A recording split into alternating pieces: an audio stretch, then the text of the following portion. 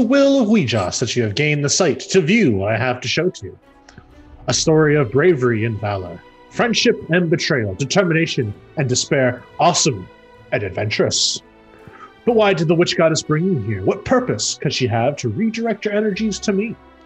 Perhaps this would be a story of warning to you, or a call to action. Not too long ago, in the storied city of Waterdeep, deep beneath the city's surface, was the ruins of the largest wizard's tower, and at the center of it, Hallister Blackcloak. 6 heroes were called forth to finally rid the city of the dark influence of Hallister and investigate the damage he had done to the weave. This is their saga. I bid thee greetings, barbarians and wizards, clerics and warlocks. I am Patrick, known on the beaks of birds and in other crystal balls as Patty Shakes, and I am the game master for this story. This is session 11 of Dungeons & Dragons, 5th edition, Waterdeep, Dungeon of the Mad Mage. Excuse me. This is an awesome adventure brought to you by Vorpal Tales. You can find Vorpal Tales on lots of places on the internet. Of course, we are on Twitch, right here, right now. Consider giving us a follow or subscribe. Check out Twitter, where we tweet daily at Vorpal Tales. A Facebook and Instagram, where you can get great pictures of all our cast and GMs outside of the tabletop. A website, vorpaltales.com, where you can get all the latest news about everything we are doing and see our up-to-date calendars. A Patreon, where if you feel so inclined, you can toss a coin to us in order to make more, better, and Vorpal Talier content. Finally, a Discord, where you can come hang out with us awesome humans and discuss all kinds of topics or play video games together. I would like to thank Wizards of the Coast for making an amazing module for us to live in for a while. Also, Roll20 for being our virtual tabletop and platform for our players to roll their dice and see the monsters that look to strike them down. Additionally, to N8 Mid for all the fantastic work he does. A thank you goes to Vinswept, a wonderful YouTube channel that has amazing music to set your adventure to. And my newest shout out goes to Love Your Rebellion, a nonprofit group that empowers marginalized groups through the arts. Please be sure to check out their website, loveyourrebellion.org. And now, dear viewers, meet our intrepid adventurers who look to rid the world of the evil ways of Hallister Blackcloak. Please state your name, where people can find you on the internet, and who you will be playing tonight. Good evening. I am Dwayne. You guys can find me on the internet at Made of Kimchi, and tonight I will be playing Densik Rathanel, the Bard Dragonborn.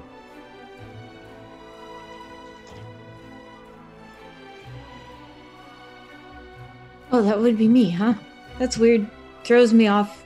People gone. So, hey, I'm Ever. My pronouns are they, them, and you can find me all over the internet as Changeling Ever. And tonight, I will be playing Nim, the half-sea elf, half-land elf, ex-cleric, now druid, worshipper of Elistrai, and Seychelles.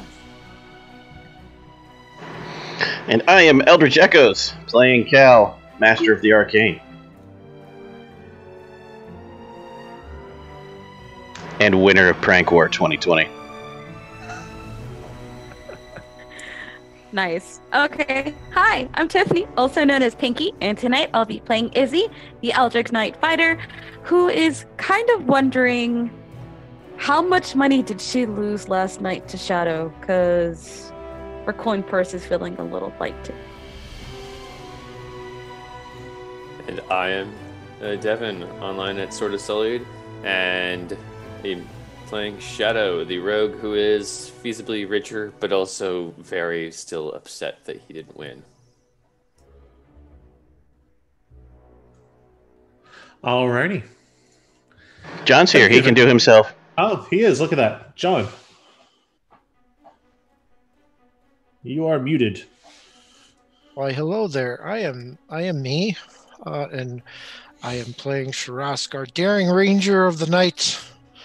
May he live forever in my memories. Thank you, adventurers. Now, before I forget ourselves and escape for a little while into a realm of magic and fantasy, here in the world today, many people are struggling with very real matters and combating their own monsters. December is a month that brings awareness to many important things, including AIDS awareness. The USA hopes to end this epidemic by 2030, but it takes all of us. Research what you can do to help today. National Human Rights, a time to honor the Universal Declaration of Human Rights, an international document stating that the fundamental rights and freedoms to which all human beings are entitled. These rights include freedom from discrimination, the right to equality, and the right to be considered innocent until proven guilty. The very important Black Lives Matter movement is also still going on. This is the most important period in time we are living in, and we ask that you educate yourself on topics you may be ignorant to, and work with your fellow humans to better the world.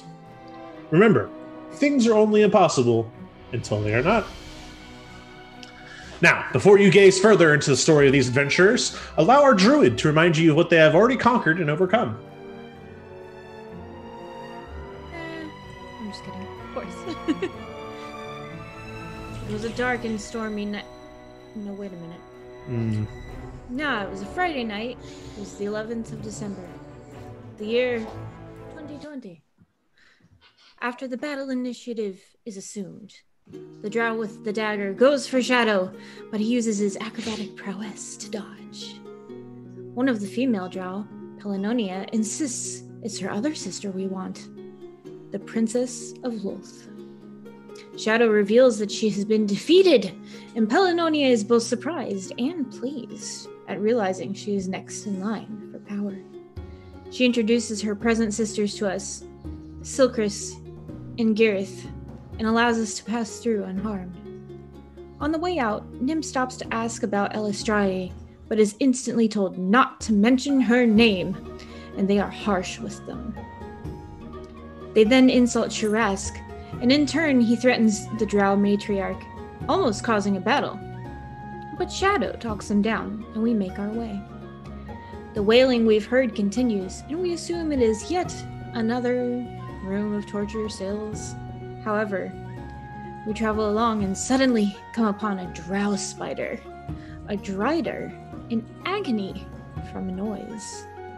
Nim attempts to communicate, but he can't hear them. Sharask casts silence, and the drider begins to shed tears, slowly removing his hands from his ears, and creeps up into the dark of the cave ceilings out of sight. Down the tunnels, we arrive to the river that can lead us to Skullport, and cross it to continue the path. On the river crossing, Cal regales Sharask about the Bullet, a land shark that is found in these caves, and Sharask instantly wonders why he ever came into the caves to begin with. We avoid an encounter with some cavemen, which look more like trolls than a Neanderthal, only to encounter 3 sea hags literally older than the seas themselves. The main sister tricks Densik into drawing from the deck of minor things, and the bard is then cursed into losing his voice. Cal attempts Dispel Magic to fix the curse, but it doesn't work. He then casts Dispel Curse, which works perfectly, and Densik is humbled by his terrifying experience.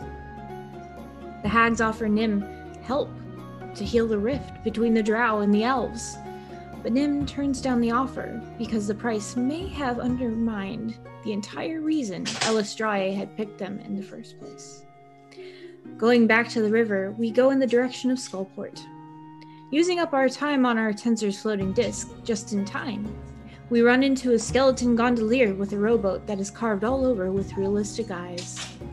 We climb into the boat and it takes us to our destination. During our river tour, Nim's perceptions catch a drow archery attack and we safely pass. We then also pass a fortress, thankfully, without incident. Finally, we arrive at Skullport and we each pay the ferryman before leaving the gondola. Yes. Gondola. We cross paths with a goblin who gives us directions to the closest inn. At the inn, the barkeep is a half-drow woman that Nim is curious about. The Vorpal vagabonds rent rooms and then later join the bar on the first floor to have some camaraderie betwixt themselves. Nim makes their way over to learn of the barkeep's story, and the two end up flirting successfully, Nim gaining an invitation to the barkeep's room after the barkeep's work is done. During the merriment, Shadow sneaks up to Cal's room and attempts to get a watery, non-lethal revenge, only to be foiled by Cal's illusion unbeknownst to the Tabaxi. I still Perfect. feel like I smashed him with water. It's all that matters. You Shadow think that you got on top of this, and it's no. Whether or not Cal will reveal this is up to him. All right, perfect. Yes. So we ended the night with water being splashed everywhere, and everyone finding their respective beds for the night. I guess the only question is, Nim, which bed did you choose?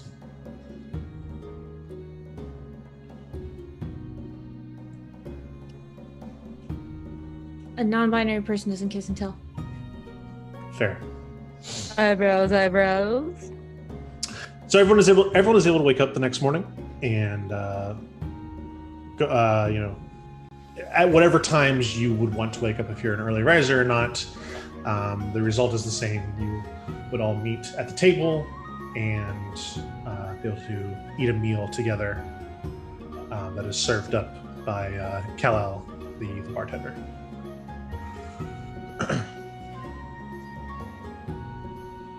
As she's serving, many plates of, it's just basic food, so it's kind of just like porridge and bread, and a little kind of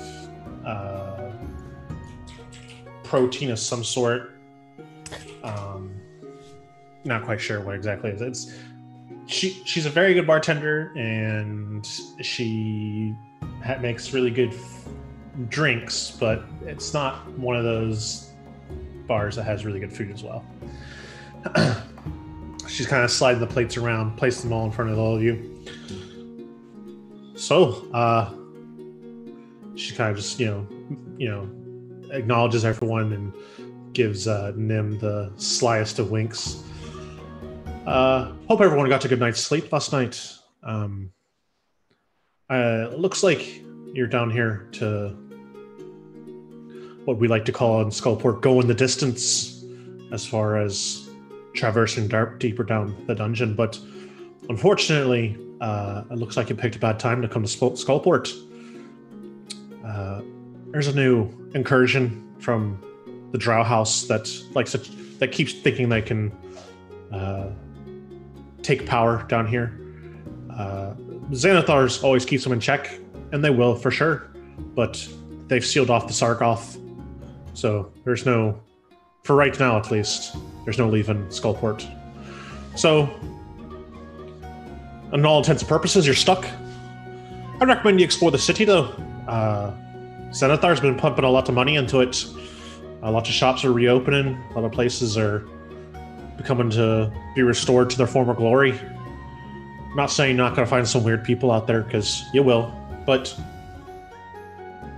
you might find purpose out there. Anyways, and she kind of, she looks at the meal she's serving you, and she's like, listen, I know adventurers like to have something a bit heartier, to stab people. It's no good, casting magic on an empty stomach, but if you want something more significant, there is a restaurant in town you can go to. It's called the Worm's Gullet. Other than that, if you're looking for anything in particular, I can probably let you know where it is. Or if you'd rather just explore, there's that too. Let me know before you guys head out. Either way, because of the inconvenience, I'll knock 10% off your charge for tonight's rooms. Well, that is very thoughtful. Thank you very much. Can I have an ale? It always helps me get rid of these headaches. She kind of looks you up and down. She's like, "Aye, you look a lot greener today than you did last night." I'm not saying something. Just a little. I mean, I am very green to start off with. You are correct. And just while she's saying that quip, she has gracefully leaned over the bar, poured out the tap, filled up the glass, and it's back in front of you. If you guys need anything else, just holler. It's Kal-El.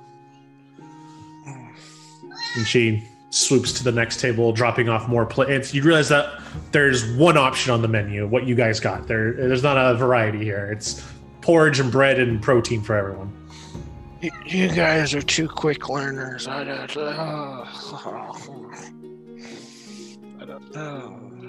Love It teaches you me too. to ever to play a game with you guys. Hey, Shurask, it was a great game. Great game. It was I don't know what you're- totally- My coin purse. I don't know what you're talking about either, Patty. I'm eating bacon and eggs. One can choose to believe one's own illusions. It looks and smells like bacon and eggs to the whole table. It's true. It's true. A little prestidigitation, some illusion magic. It certainly looks like that. It certainly smells like it. You put it in your mouth. It doesn't quite taste like it. Oh yeah, it does. I have level 2 illusions now. Oh, okay. Well, do you do that for the whole group, or are you going to just be greedy for yourself? Everyone except Shadow. That's weird. I don't know, man. I guess I ran out of uses. You're like about to put it in your mouth and just like His looks like it, but doesn't taste like it. But no one else says anything, so you wouldn't know unless someone says it. No. Shadow just looks at the food and looks how delicious it is. Gets really excited. Shadow takes a bite.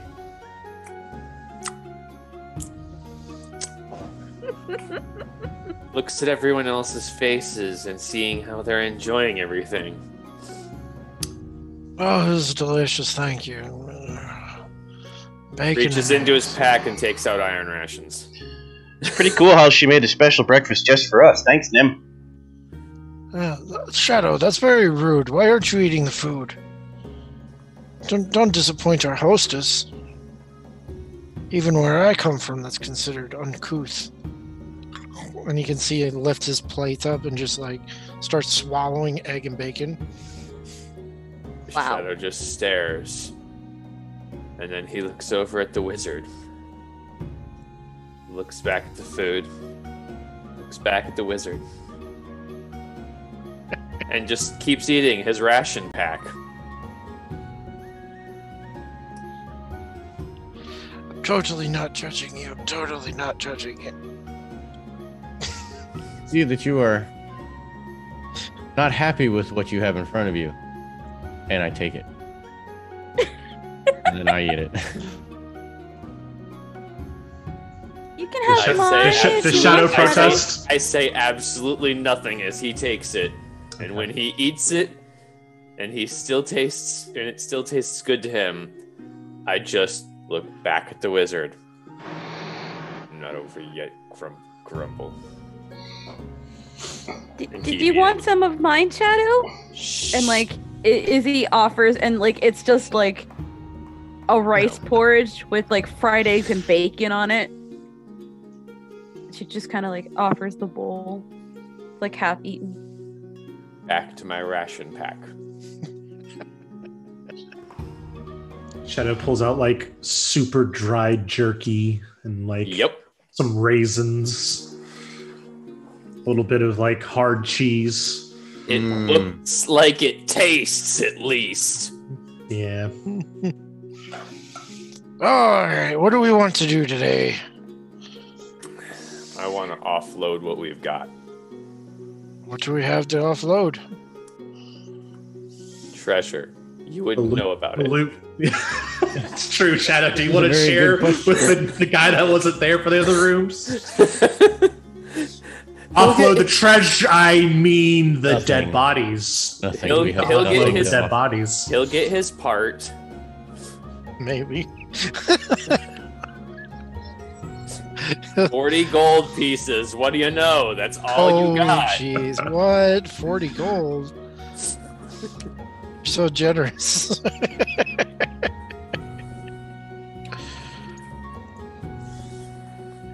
Oh, it was, no, I don't, be good for a couple more nights, I suppose. Do we have any weapon shops around here? I would like to see if they had a new crossbow. I need to find a library. A library, you read? Yes. Why is that so funny? What do you need to read for? I need to learn sign language. Ah, a noble endeavor. Why are you learning sign language now?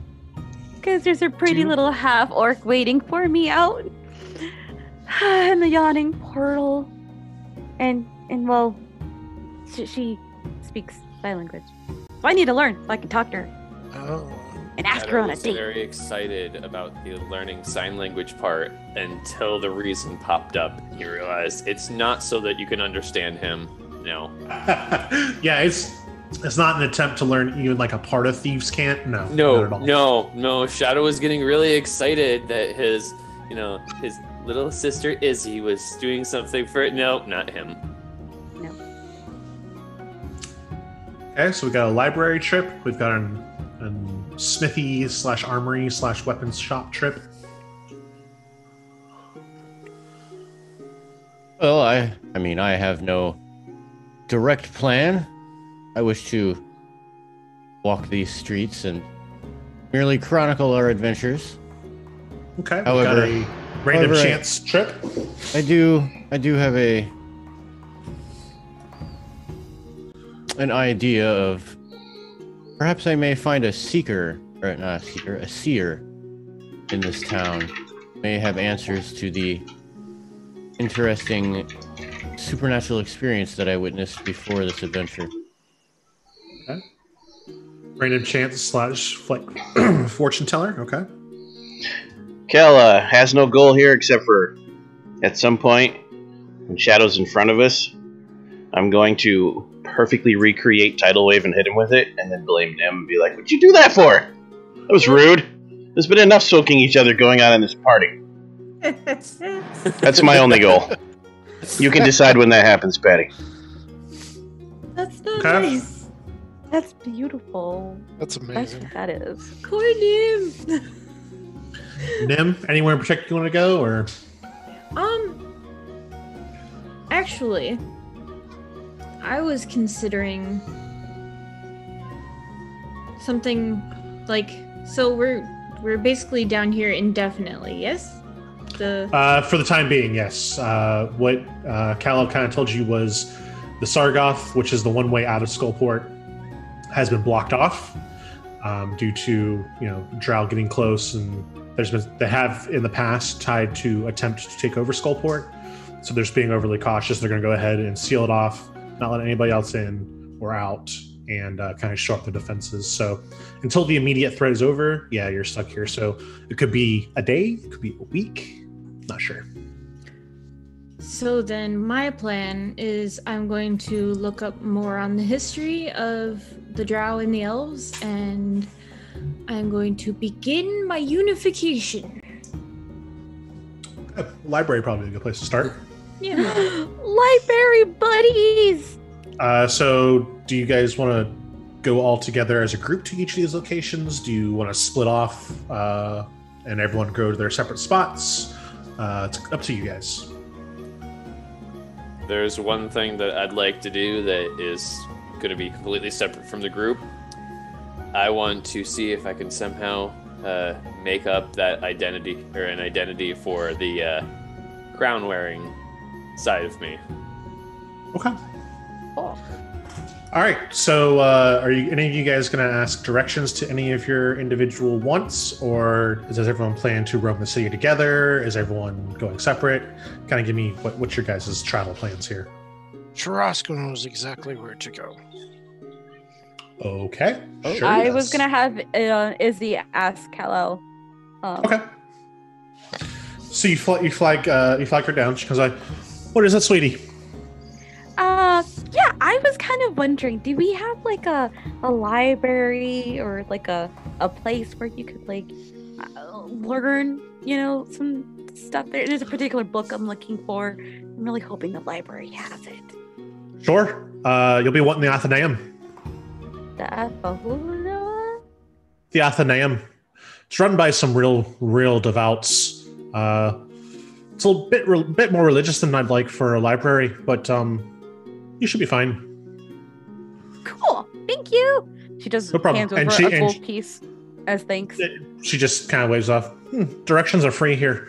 I would, and she just kind of gives you loose directions to how to get there. That's the most direct path. Thank you.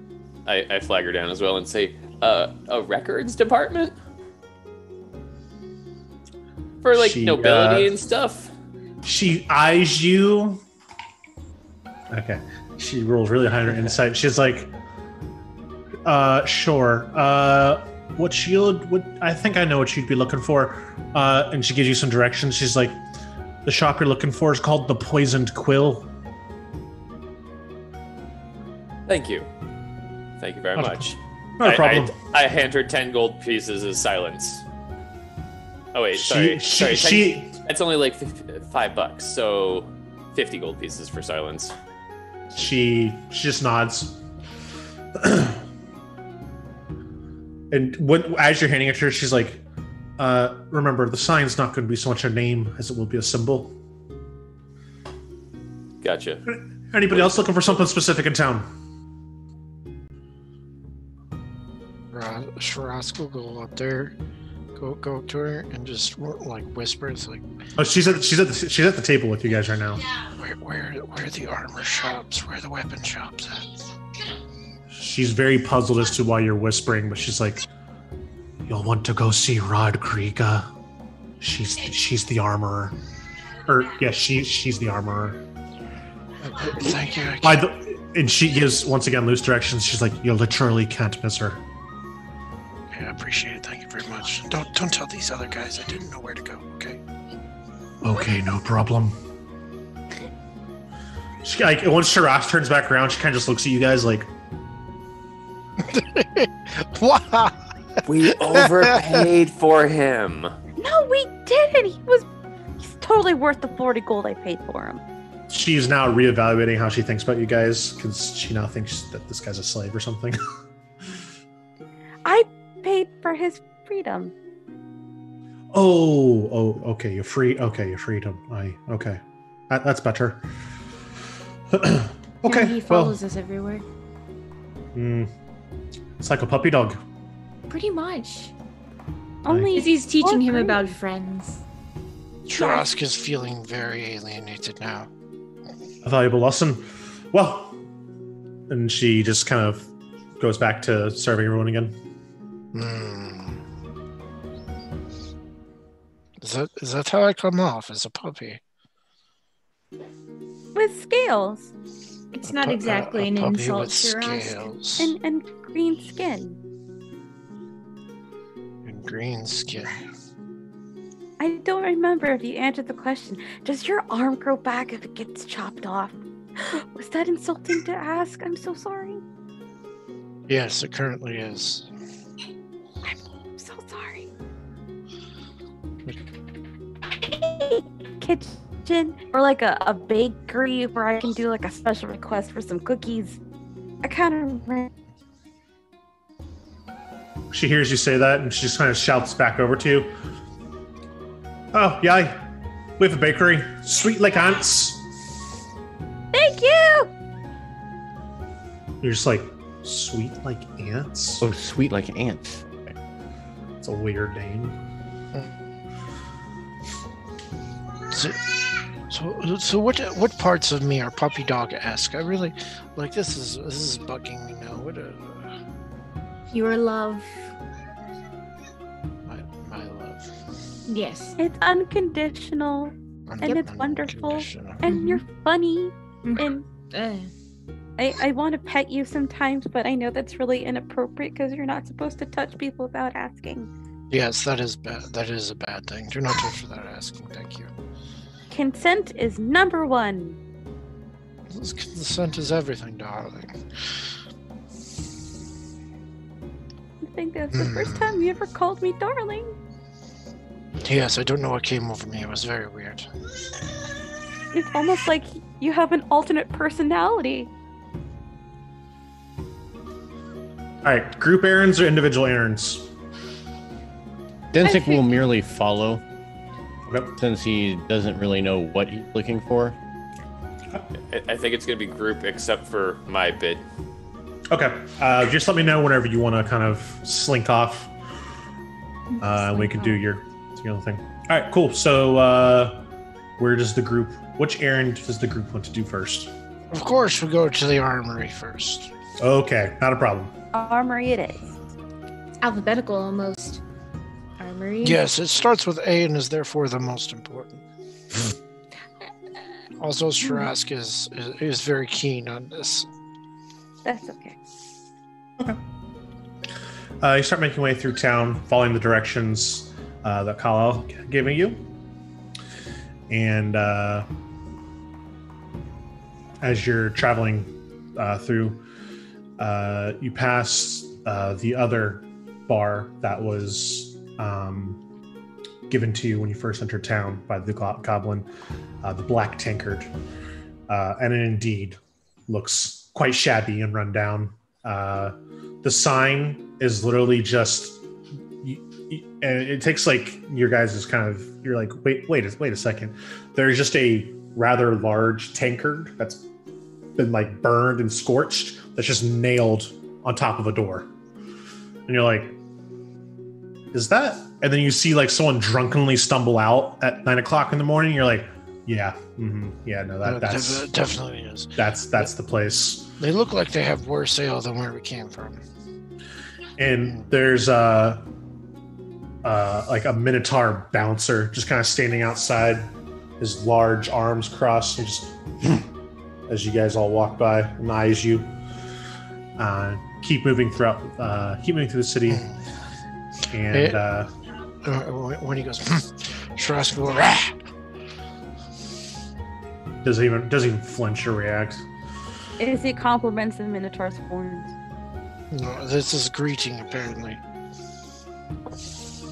And you're able to you start hearing the sounds of a hammer hitting metal, hot metal going into water, the hiss, the sound, and then before you can even see it, you feel the heat of a well-run forge, and you turn a corner and the city kind of opens up, and there's a very large kind of almost what used to be a market square maybe, and you're right, Cal is correct. There is no way possible you would have missed seeing Rodkriga, as she is a fire giant. And the hammer she wields is the size of Sharask, and she just brings it down.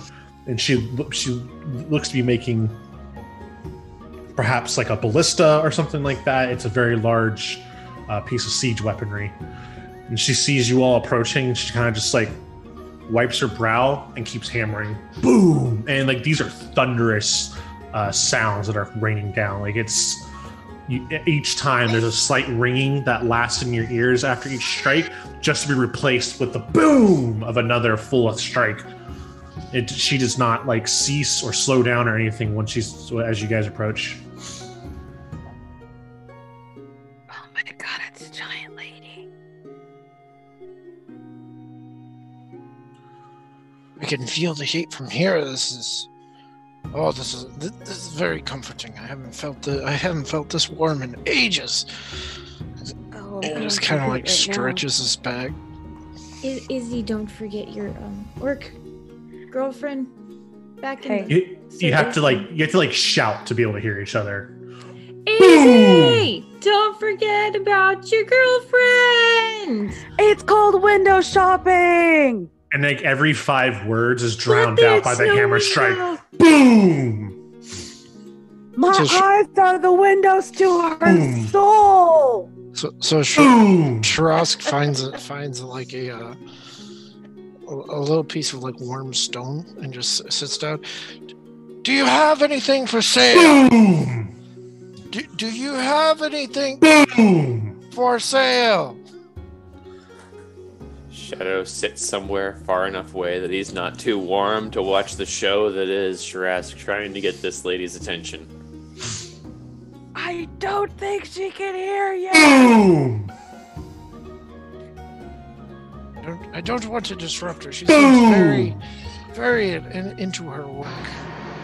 And another like 10 minutes or so, this go by, and you're all just like twiddling your thumbs. Sharask like keeps attempting several different ways to get her attention, and finally, when the piece she had been working on, she sticks it back into the forge to get a last little heat on it. You have 5 minutes before this was hot enough for me to work on.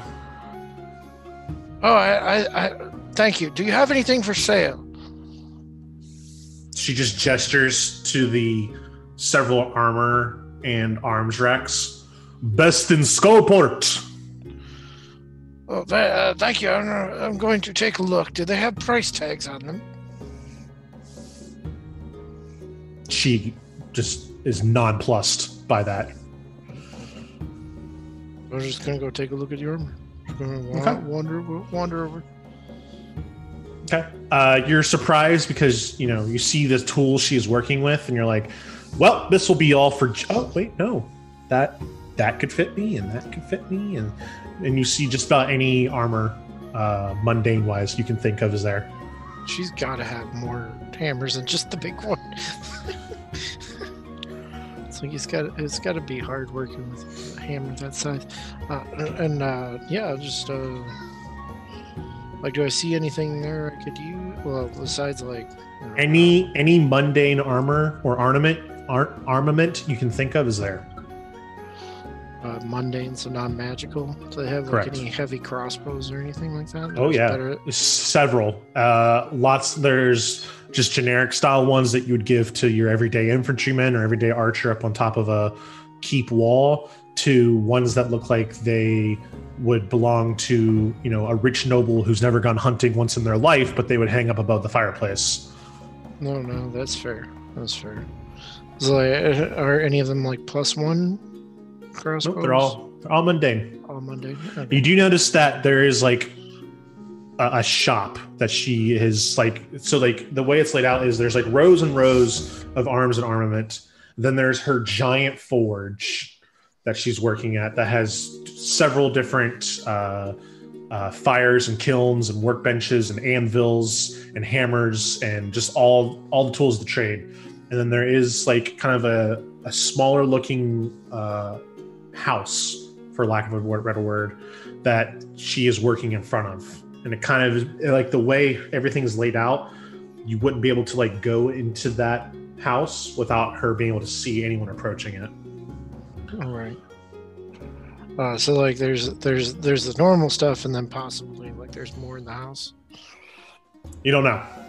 You just know that like that's definitely her property still. Right. It could just be her living. It could just be her home. I'll ask her. I have some rather. Ooh. Oh, she's working. Okay, I'll wait until she's done. Another about 10 minutes goes by, and she dips it in the water, pulls it out, examines it. She puts it down, pulls off the large blacksmith gloves she was using, puts them down. Once again, wipes her brow, sets the hammer to the side, sees that you're still looking. Something you need help with still. Do you have any other crossbows other than the ones you have here? What is wrong with these?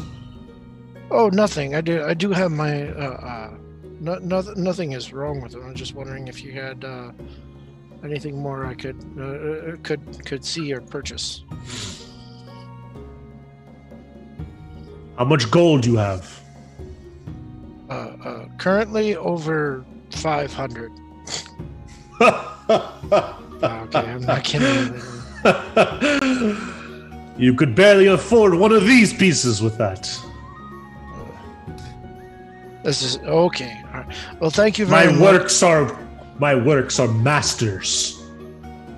I can tell they are of genuinely very nice quality, and I'm a bit jealous I cannot afford many of them. But thank you. You could work for it. What needs to be done? Mine. You have big back, strong hands for one so small. Mine. I think she's saying you belong to her now. No, mine. Yes, and she goes over to one of like the war with a pickaxe. Yes. Yes. I understand. She's a. It's okay. Yeah, sure. I will happily work it off with you. 3 years. Oh. 3 years. 3 years. You can have any piece you want. But that means you would have. Cal slips up behind you. Ask what your job would be. if she's gonna teach you how to use the forge like she does, let sentence trail off. You'd get more than a new set of armor and weapons out of it. What would my job be, per se? I give you pick, you mine. If I'm not tired at end of day, you learn forge. Densik slaps him on the back. Goodbye. That's a good deal.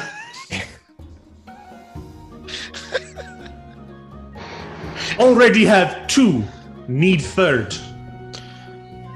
You already have 2, needs 3. God, that's fucking tempting as hell.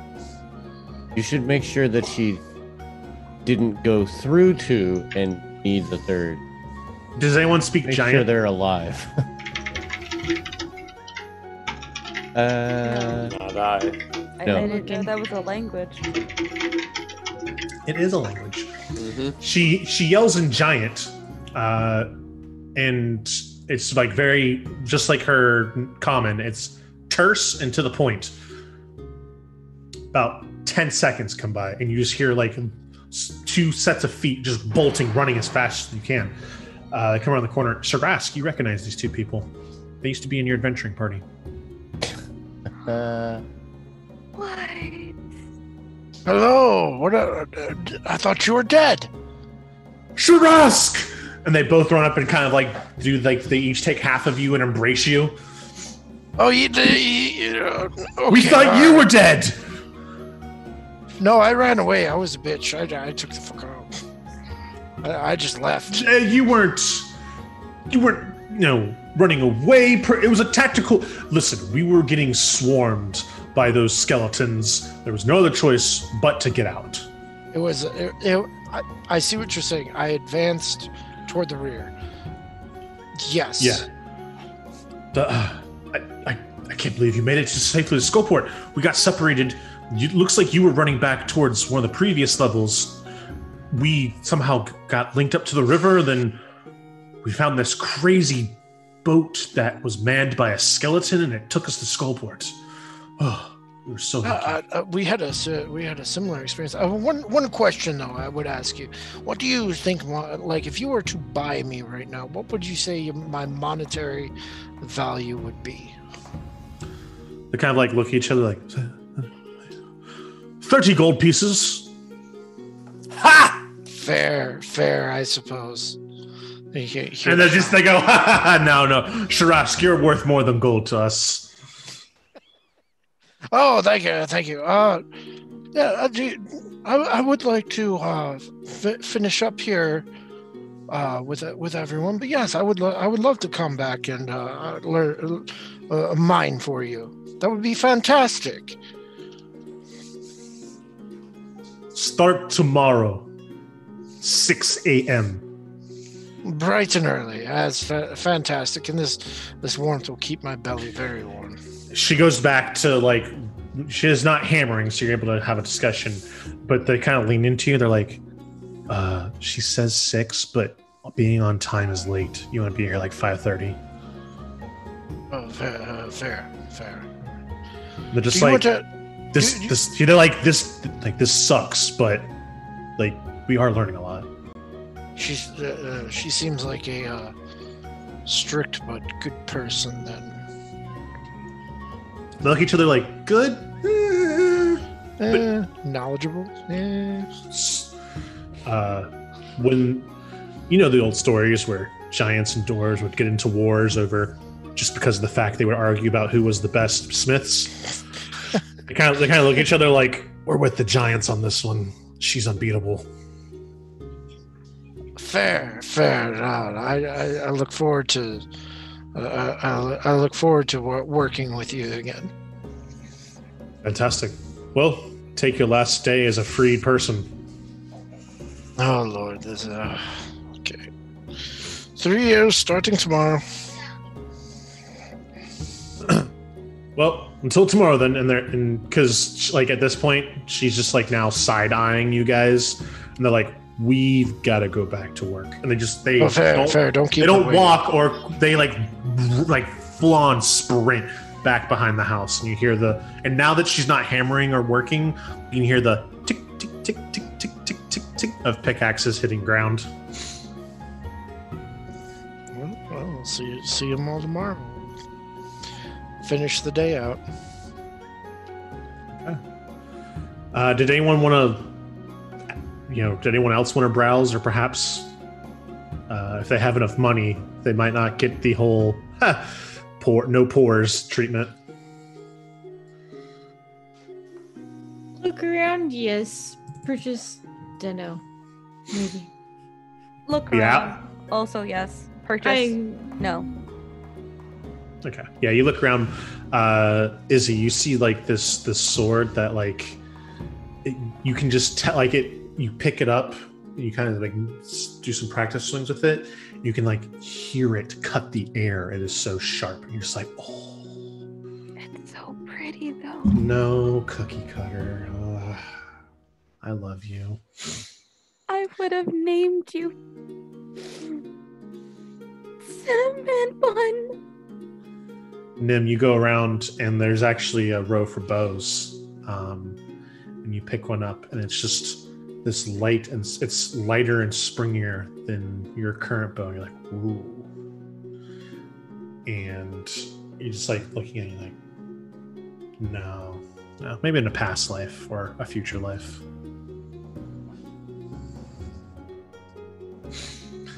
All right. Where are you going to next?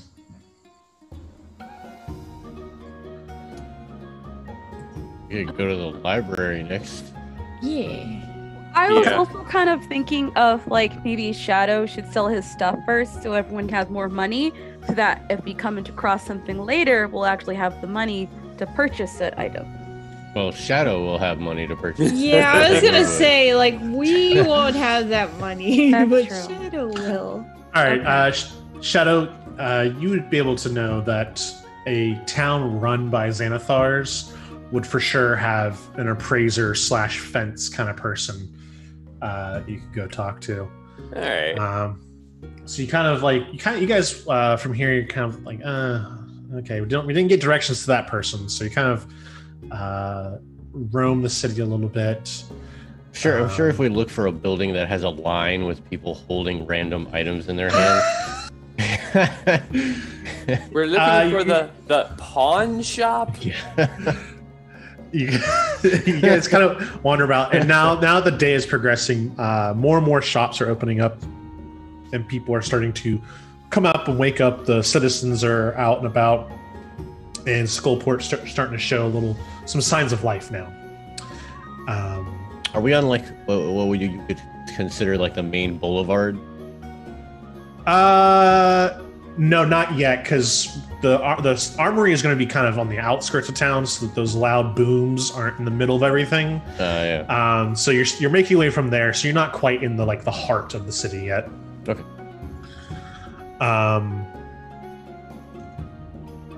So you walk around for a little bit, and you actually come across what looks to be a brewery, perhaps. Anybody with any Dwarven knowledge, we can tell this is a Dwarven distillery that you stumbled across.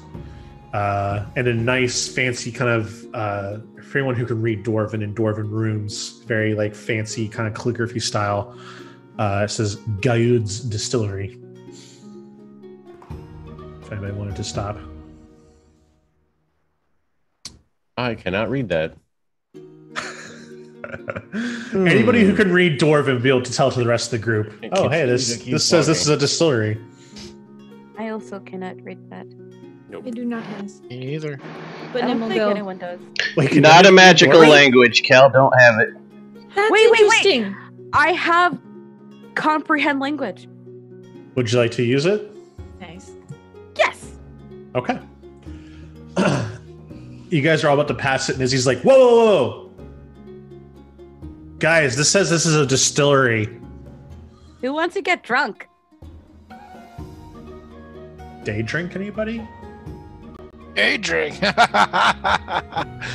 Yes. Yes, please.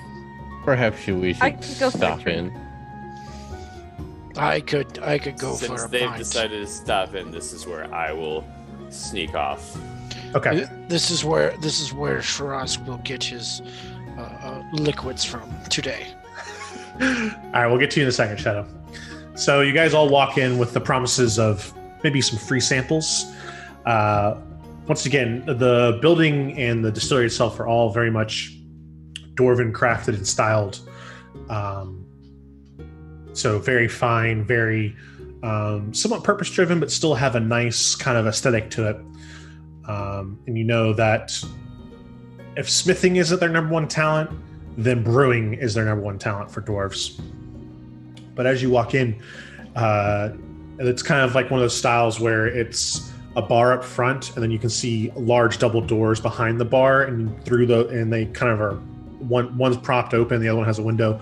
You can see the large brewing vats behind there. And the guy behind the bar is actually human. Well, howdy. Welcome, y'all. What a strange accent. I've never heard that before. This is Guides. Where are you from? You have an accent I have not heard in many moons. I'm from one of the northern nations. Your accent is beautiful. Well, thanks. What is your recommended spirit here?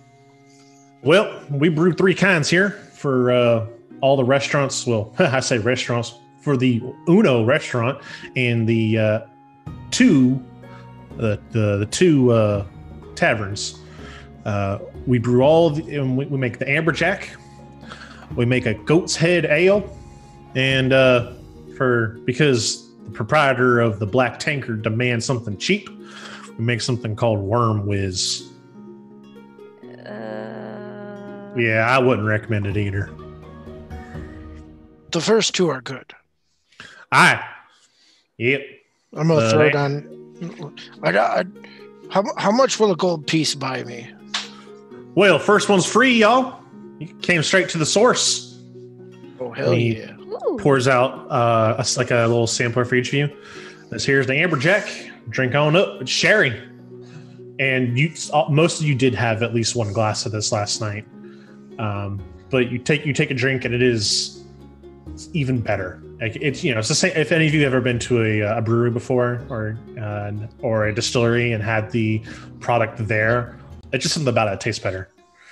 It's always better from the source. Yeah, exactly.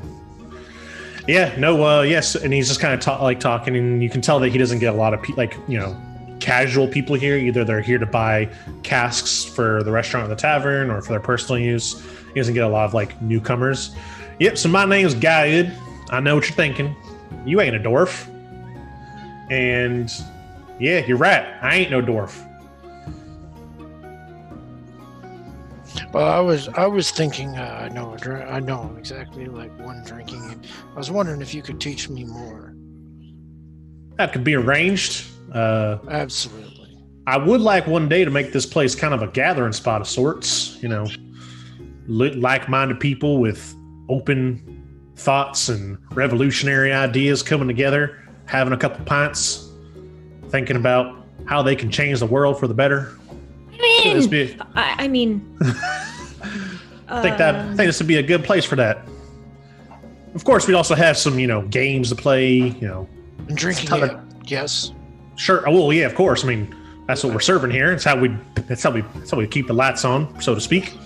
I mean, I shall teach you the ways of my homeland. They are very enlightened. Oh no, of course. I think you could learn a lot.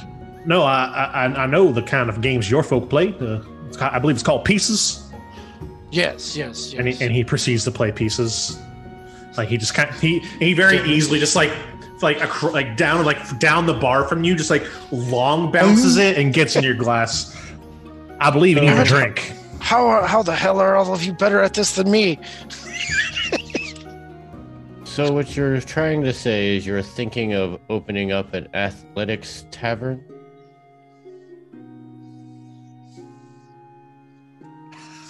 Well, I mean, of course you could watch, or we'd have ways to magically scry some of the local events from around town. But no, I was thinking more of a open air area where people could bring their pets and you'd be able to sit around and have a couple drinks with everyone, and it'd be one of those real kind of, I believe the school of thought's called liberal thinking places. Indeed, where you come to congregate and share your different ideas and celebrate the differences. Exactly. In us all, which I will definitely tell you all of the ways of my people. They are incredibly good. You can learn a lot. I'm gonna try and I want to set up a table and try and do a trick shot with a piece, and I'm probably going to fail horribly. But I want to get a table, bounce it off the table, and try and land it in the cup. All right, give me an acrobatics check for that. Well, this is going to end horribly, but we're going to try anyway. Yeah, Boss tries to set that up. It's just it's just hard around here trying to get people to take me seriously because, they see a human running a Doors bar and they think, well, clearly he just kind of bought this at the right price or something, but I've got skills, clearly. And he, gestures to the drink you guys are drinking.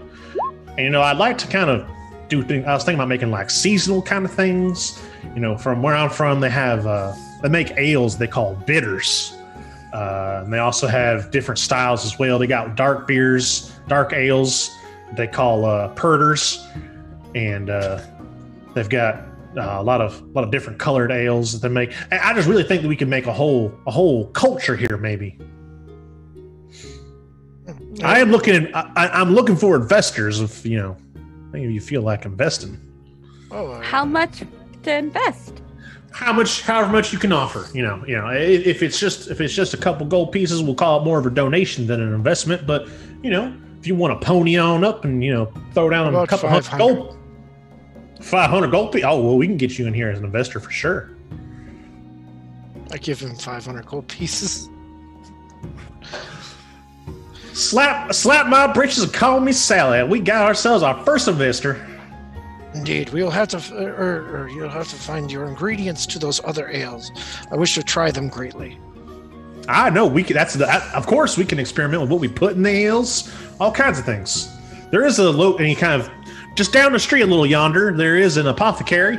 We can maybe strike up a deal with them and look about making not quite potions per se, but maybe drinks that imbue you with a bit of this or that.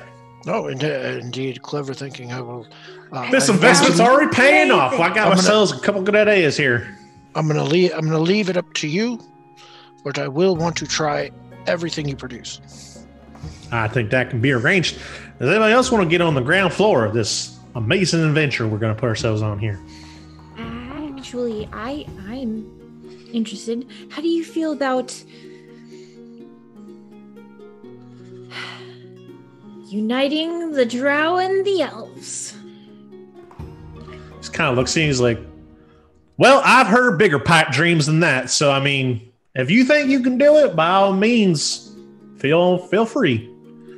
I don't just think I can do it. I am meant to do it. Oh, what makes you say that? Well, you see, I was originally a long time ago born in the ocean, and my mom met my dad before I was born, obviously, and Nan was given a quest by a holy person. Oh yeah, that. I suppose I should have just started there, huh? Partner, you got yourself a real interesting life there. But as much as I want investors, I'm thinking you might be a little bit more interested. There is, and he kind of points, and he's like, towards the middle of town, back when the Drow ran Skullport, one of their nobles had a big old house on the hill. It's empty now because locals think it's cursed. What with Loth and all that, and people worrying about being dragged into the abyss. But if you're not so scared of that, you could maybe take that place and convert it and do whatever you want with it. I mean, it's practically free because everyone thinks it's cursed. But, we ain't got no temple here. If you wanted to, maybe set one of those up. That sounds amazing. I like this plan. Thank you, sir. Yeah, And save your gold pieces Nim- for renovating. Oh, thank you. I appreciate all of this information very much. Yeah, not a problem. And he gives everyone another. He's kind of giving you guys like 2 or 3 samples so far. He gives you one last one. He's like, "Well, I've got another batch I got to go check on. Sharask partner. But I call a lot of people partner. Sharask my partner. Because yes, are you? Obviously, I mean, it looks like you're planning on staying in town for a little while. 3 years. Yes. Oh. So, any specific reason why 3 years? The giantess is. I am helping her, and she is going to teach me some of her craft. Well, good luck with that. I wish you better luck than the last couple other people who took that. I think their bones can still be found out in the graveyard somewhere from her working them to death and whatnot. But, you look pretty hardy. Shrask is a mighty warrior, yes. Yeah, no, I'm sure it's going to work out way better for you than it did for them. It'll be fine. As long as I have ale at the end of the day, everything will be fine. Not a problem. All right, well, is there, I'm going to go... Oh, sorry. Is there a fighting pit in town? You bet your sweet bippy. You ain't... This is Skullport, sir. There's one way people settle their differences because there ain't no law. Fisticuffs or armed combat? Oh, fisticuffs. We ain't looking to kill each other. Just, beat each other senseless every now and then. What you're going to want to look for is there's an old tavern that once the Black Tankard and the Flag and the Dragon became the top 2 destinations. This one kind of ran out of business, but the owner had enough foresight to go ahead and just rip out all the furniture, dig a little bit of a pit in the middle there, and make the towns what you would call, I guess, a Thunderdome. It's called the Bat's Roost. I'll have to go. I will go check it out, and I'll see if any of my companions want to go with me. Looks at most of you, not all of you. Really, Izzy's like the strongest of all of you, so he kind of looks at all of you, especially like Densick and Cal, and he's just like, yeah, no, I mean, let them know you're lightweights. Don't let them put you up against any of the champs. I think it's hilarious that the shortest person out of this whole group is the strongest. Absolutely. He's just like, all right, well, y'all see yourselves out now. I'm going to go to the back, but, Skullport's got a lot of great things for a lot of great people. I'll see y'all around, especially you, partner. Indeed. He kind of just chuckles to himself, like, goes into the back. Shadow, you make your way to, you kind of square around a little bit, and you're able to finally make a shop called, and it stands out to you because after going through the dungeon, this name stuck in your mind, Dumathoin's Jest. And you're like, that's the name of that dwarven god that all those temples we went through were made out to. And you remember that Dumathoin was the dwarven god of mining and secrets and things like that. You're like, this might be a good place. So you walk in, and there's like 1 or 2 people that are kind of ahead of you, and you see them kind of like they untie like scarves, or they bring out like a little basket, and they put a couple small sized gems. And there's a halfling that kind of just like look at him very like nonchalantly. Every now and then we'll pull up the jeweler's lens, but it's not very often. Most of the time she can just pick him up and be like, and she makes an offer. Both people take her offer. It's your turn.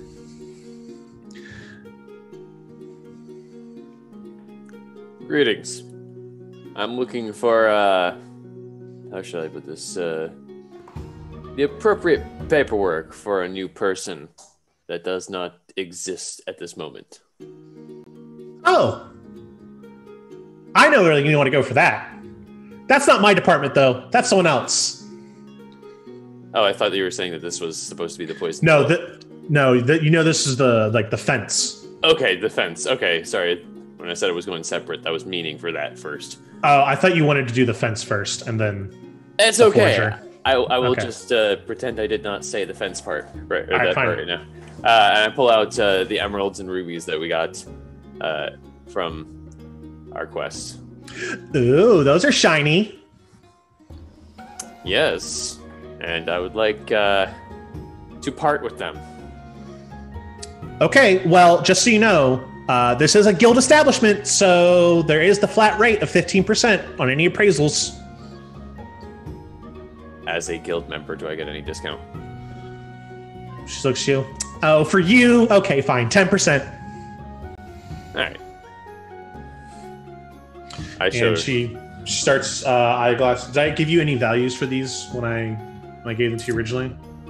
You told me that they were 50 GP a piece for the emeralds and 75 for the rubies.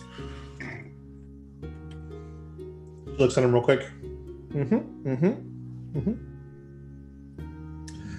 Yep. And she spouts back kind of the same information. That's their worth. All right, and then I pull out all the carvings and religious items for Loth that we picked up along the way. Oh, someone's been a naughty boy going into temples you shouldn't be going into. They were ransacked temples, specifically. Oh, my job's not to ask questions.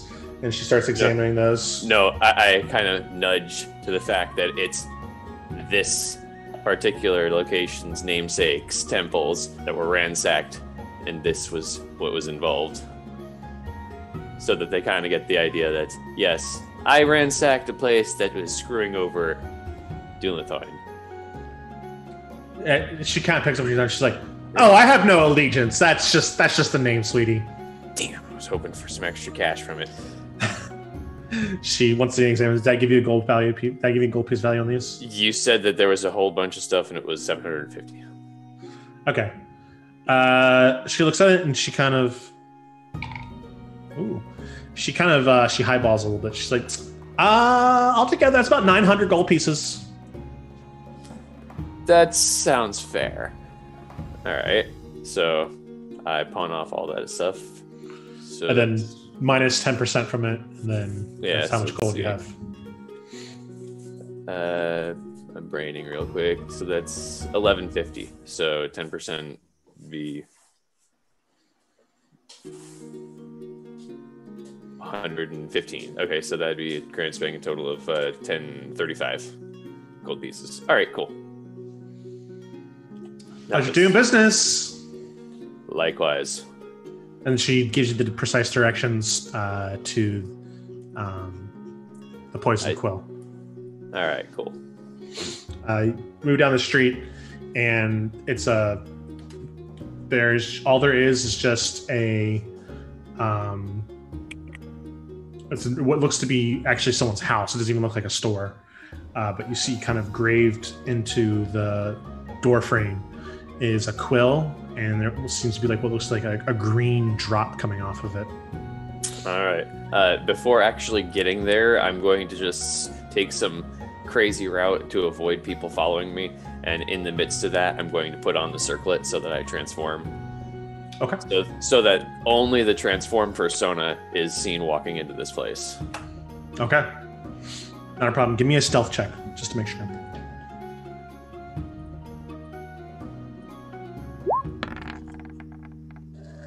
$25. Sure enough, you're able to get there without being followed. You walk in, and it just kind of looks like a person's sitting room almost. There's a large curtain that leads to further in, but it's closed. And as the door opens, a small little bell rings. Sweeping through the curtain is this older woman. She still stands upright, but you can tell just in the skin it sags a little bit, and there's some wrinkles in the corner of her eyes. She has pure white hair that is in a tight bun on the top of her head. She's dressed very nicely, though, very fine mage's robes. Yes, what can I do for you, sweetie? Greetings, lady. I'm looking for, how shall I say, the proper persona for this face on paper. Yes, I can conjure histories for just about anyone. What, of course, what exactly you want is going to vary in your cost. I'm simply looking for a minor noble title so that I might be able to spend days lounging about in peace. Okay, minor noble human. Okay. See, and do you have any other supporting documents for your claim? Perhaps a faked deed to land or anything like that, or will you need a full workup? The full workup, sadly. Okay, all right. So we'll have identifying papers. We'll go ahead and make a false treaty in your name to a fake nation. And do you need the nation to be a real one, or can we have it be a made-up one? That will greatly determine cost as well. Oh, it can be a made-up one from far away on the other side of the world. Perfect. Okay, we'll subtract a little bit for that. And then, of course, the title itself. Okay, perfect. This full identity would come out to be 50 gold pieces. 50 gold pieces? How much for the real location? Okay, that's quite a bit more. It's almost going to triple it to 140 gold pieces.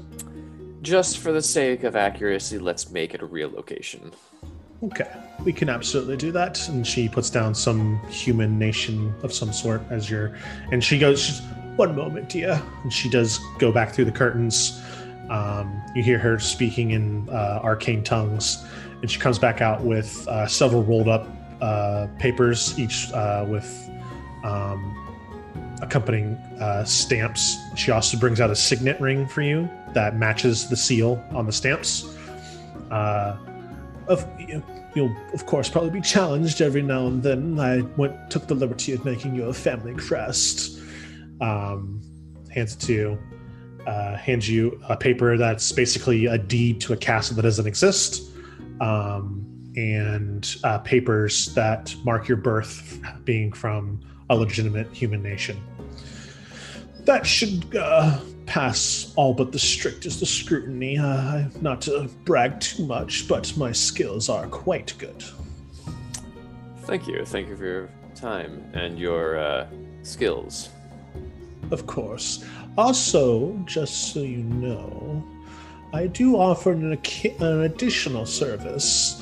If you're looking to make a quick exit, not just from Skullport, but here, and she gestures kind of largely to indicate the dungeon, I happen to have a teleportation circle in the back that works.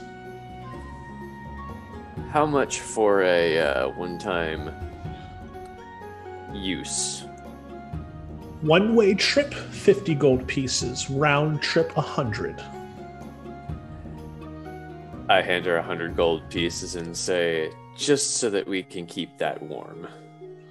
Perfect. I'll keep you on the books. What? And she kind of looks at you. She clearly and what name should I put down for that to be able to use? Snives. Snives it is.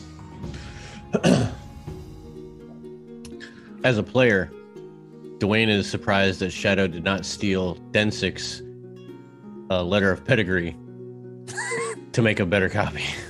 See, here's the thing. I'm absolutely certain that Densik would pull that out at every chance he gets to show off. If he weren't going to do that all the time to be saying how great he was, then yeah. But I can totally see Densik just randomly being like, "Ah ha ha, and look, you can see, I'm not only a perfect adventurer from the past that did amazing things, I have pedigree." She kind of bows you out. Thank you so much for your patronage. One of my better customers. And you notice that the inside of her door does have the symbol of Xanathar on it. Likewise, it is always a pleasure to work with someone of the esteemed guild.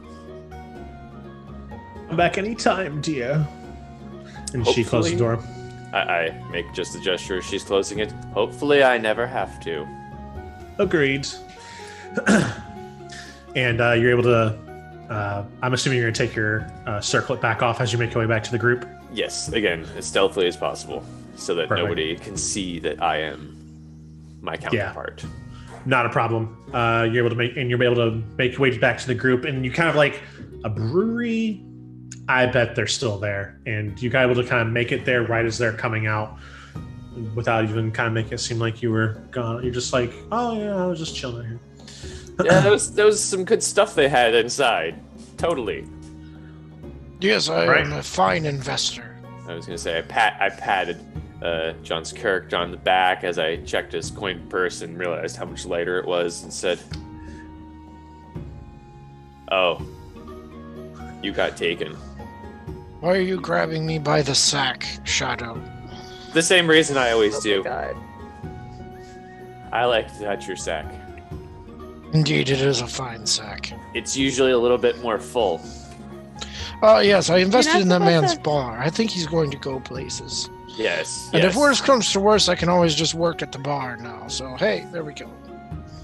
Shadow, you're not supposed to touch someone's sack without asking. I look at Izzy, raise the eyebrow. When don't I touch sacks without them asking? Or without asking? I mean, And that's where we'll take a break. We're about halfway through. And we'll take a quick 5-minute break. We'll see you all at the other side.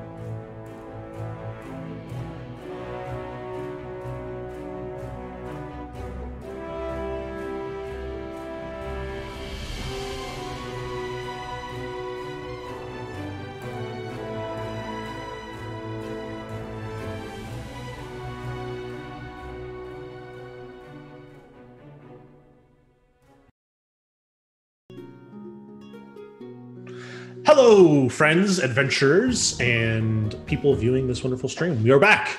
Our adventurers have refreshed themselves, and we are ready to continue exploring the wonderful city of Skullport. Where we just left off was Shadow had rejoined the group after securing the papers to back up his false identity as Snives. And our players are once again back together as a full and complete party. You guys, I believe, decided to go to the library next. So from here, you kind of orient yourselves from Kal-El had told you how to get there, and you're able to make it to the Athenaeum. As you approach this building, you can see that there's some construction going on. It looks like they're trying to combine this building with the buildings adjacent to it to expand. And standing in front of the double doors that lead into this building is a hooded figure that sees you all approaching, and their robes are of a deep blue with 3 eyes and a triangle is the center of the robes. Hello. I assume you all come to seek knowledge. How can I help? Always seeking knowledge, my friend. I'm interested in learning about the history between the above ground elves and the underground elves. Oh, a noble pursuit. Izzy, what about you? Izzy's kind of distracted because there's some weird tabaxi in the background, and she's screaming about something being fascinating and is pulling a lot of books out of a bag of holding. They're somehow like really full but not full. I don't Yeah, hi, I want to learn sign language, and I want was that offensive to say? I'm sorry. I just want to learn sign language and want to know if there's books here, stuff that I could learn about it. Pretty please. Of course, we house many tomes on all kinds of different languages and their roots. I'd be happy to help you all find the information you seek. However, this is an Athenaeum to the tribute of the all-knowing mistress. So, as tribute for entry, I would need you all to share knowledge unique to you, so that may be granted to the Athenaeum in its endless pursuit of knowledge.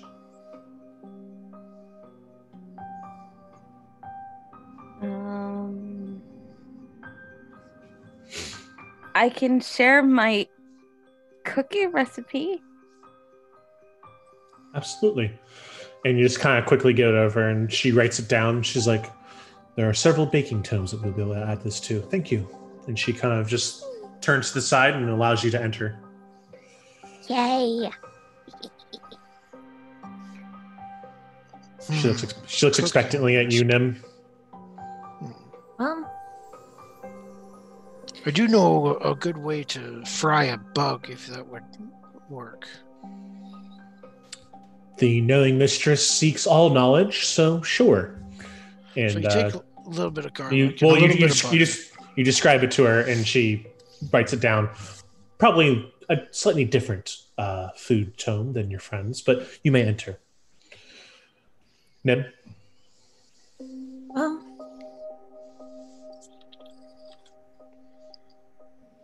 I think a valuable piece of information for the Athenaeum would be that Elistrae wishes to unite the elves. All of the elves. This is known. Oh. Nim's the Messiah. What? This is not known. No, Have you had contact with the dancing goddess? Yes. Oh. You're welcome. And she pulls out a spell book. Do you mind if I cast a harmless spell on you? Oh, sure. If you were asked me if you wanted to pass a harmful spell on me, then I would definitely disagree. It is important to get consent before doing anything to another person. I appreciate that. And she casts a divination spell on you that allows her to peer into your memories. And she looks specifically at the one of you when you made your transition from cleric to druid. She's like, oh. Yes, it seems you were destined to come here and use our Athenaeum. Please, enter. Do any of the rest of you want to enter, or are you just kind of wait for your friends to check out their books? I ask, do you have any copies of Jillian's Phantasmagoria Sistika? Or perhaps Echo's Soothing Crestomathy? Well, yes, I think we have both, actually. Excellent. May I enter and peruse these tomes? You must share knowledge first. I lean in and whisper secrets about Shadow to her. She very excitedly writes it down. You may absolutely enter. I go in. I walk over and say, that man is a dirty, rotten liar. That is the secret. She just kind of bars your entry. I'm sorry. We're looking for something a bit more tangible. All right. And I show him some tricks of how to cheat in cards that Shadow made up himself. Okay. Proving everything I told her right about you. That I'm awesome. Yes. Densick, you going in, or are you just content to hang outside? Densick he's like apprehensive at first because he's trying to think. It's like, if I tell this story, they'll figure me out as a fraud. If I tell this story, they'll figure me out as a fraud. Shadow chimes in and says, how about you tell him about how you were a mute bard?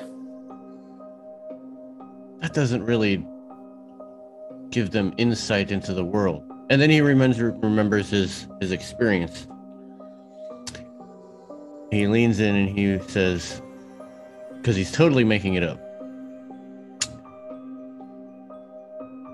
the world will come under great strife, for I have witnessed a falling red star. Give me a persuasion check. That I can do. Nat 20, nat 20, nat 20, nat 20. 17. 17. She kind of cocks her head at you. You should... There's a store called Yondala's Closet. After you're done here, perhaps you should venture there and ask about your red star. Oh. I will do such a thing. And you're all allowed entrance into the Athenaeum.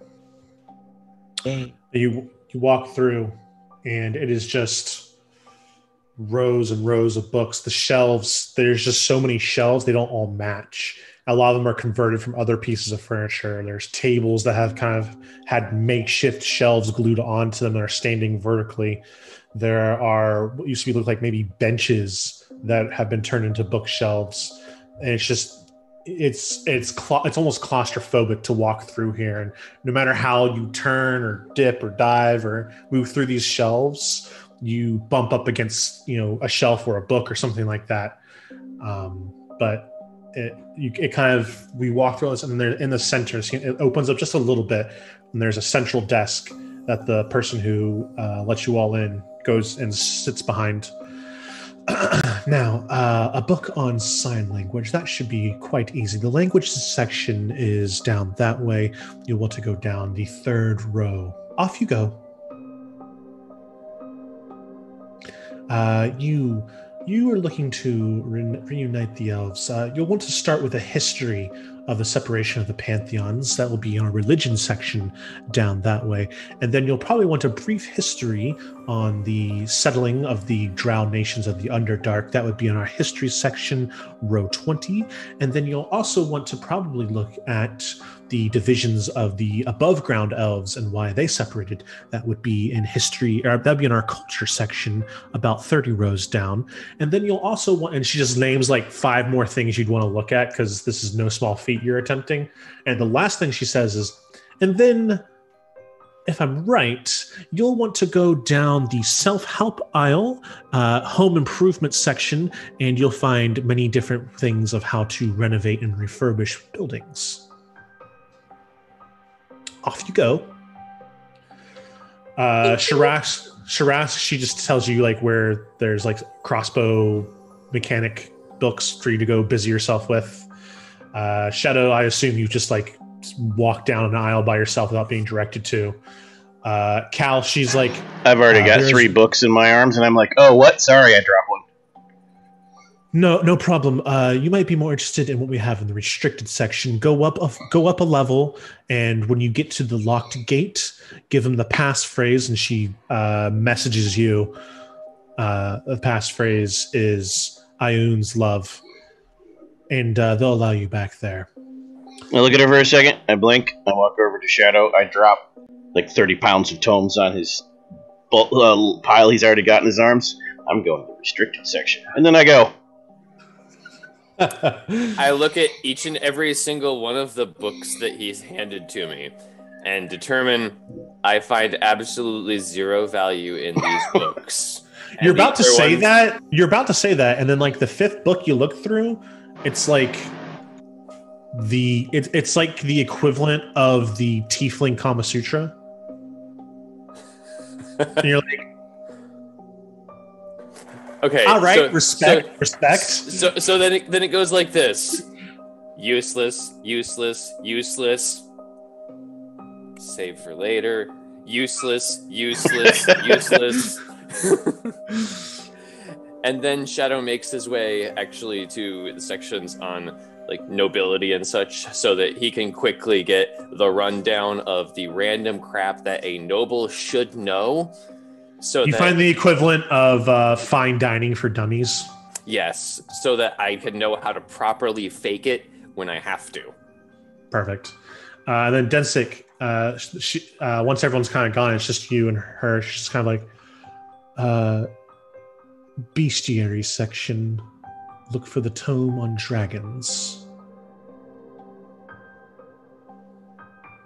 That was actually what I was going to do, but thank you. And she just kind of looks at you like, she gives you the like, I know, look. You're all able to get the books you need. You come back to the center, and she's just like, our policy is that you do not damage the books. You treat the books as if they were your own, and if you've never owned a book before, that means you treat it as if it is the most important thing in your life. Return the books in the same condition they were, or else you shall be banned from further use of the Athenaeum. As we understand each other. Indeed. Yes. Do I still have any of the books that Cal was checking out? Depends on Cal, if he wants to get them back from you or not. Oh no. By the time they find me again, I've developed a new twitch, and this eye's the wrong color, and I'm like, I've seen the truth of the cosmos. Yeah, like, you can see that he's like part of his, there's like a new burn mark on his skin. You can see that he like coughs up water at some point. And then there's actually like, if you get too close to him, you can start hearing your own thoughts, but like audibly. And you look around, but no, it doesn't look like anyone else can hear them. But like you can, it's like your thoughts are being projected at you by a microphone. It's weird. It's a weird sensation. So Shadow is initially going to think about doing something to one of the books that Cal has. When he walks up close enough and he starts to realize just how screwed up Cal looks. Also, I don't have any books. I come out with no books. Okay, well, pretending for the moment that you had at least one. Start to hear my own thoughts, see how crazy you look, and then the audible thoughts in my head that I hear out loud say, maybe it's worse to let him keep coming here. And I walk away. All right. So yes, you're all able to leave with your designated books, and you all put them in your packs, keep them nice and safe. She even gives you all several leather sleeves to wrap up the more fragile of the books. I'm walking past Densick. I'm muttering to myself, I must find an illithid so I can commune with ill sensing. What? You're just like, what the fuck? Okay. You guys all decide then to make your way to the more center area of the town to kind of go to that house on the hill that you were told of. As you're traveling that way, though, Densick, if you'd like at this time, you can try to find that store. Yes, we will head towards the closet. Okay, so you're going to look for Yonda's closet. As you kind of get to the center area of town, Densick, you spy it. It's in the center area of the town, but it's down like a side alley that seems kind of dark, and there's not a lot of traffic back that way. But you kind of are drawn to it. You walk down there, and you do see a sign that says Yonda's closet. As the rest of you, and so we'll get to you in a second. As the rest of you are traveling, you can see it's not so much a hill as it is more of just an elevated kind of land that's been propped up by several, abandoned and deconstructed houses. But you can see look at the house from here. Looks like a vertical spider. The pieces of the house take the shape of the head, the abdomen, and the thorax, and the way that kind of the tree branches next to it are shaped almost look like legs. You're just like, oh, okay, yep, can see why the locals think this place is spooky. But you all trudge forward nonetheless. Cal, telepathically, you receive a message to come down like an alleyway. That's just like an offshoot of where the rest of the characters are walking. I just go.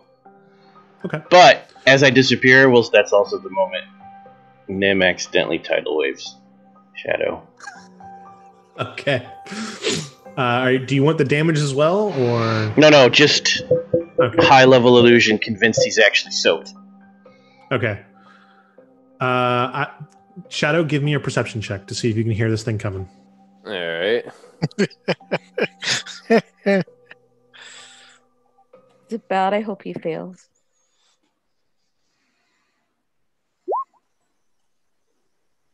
$25. 5. All right, you may make a dex saving throw at disadvantage, and the evasion would not apply to this. Disadvantage 14. 14. Splash. Okay, that does not beat the spell save, but you are able to kind of like do that thing where you just like see it coming, and you're just like. And it's an exact replica of what you've seen Nim cast like 5 times, and I'm not even there. It couldn't be me. I still don't believe that it's Nim. Yeah, you can't. You're not sure. It could be some random townsperson. Yeah. So. No.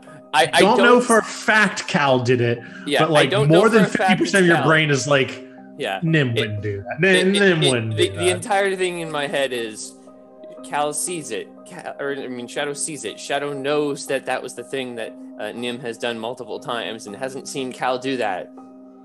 Cal still somehow knows it's Cal that's at fault. Even if Nim cast the spell, it's still Cal's fault. Somehow, I know. You might not have pulled the trigger, but you put the gun in their hand. Yes, somehow, this is Cal's fault. And as it hits, I just... Fuck. And then yeah, so immediately you are now nice and wet. immediately run to Izzy. Izzy. Okay.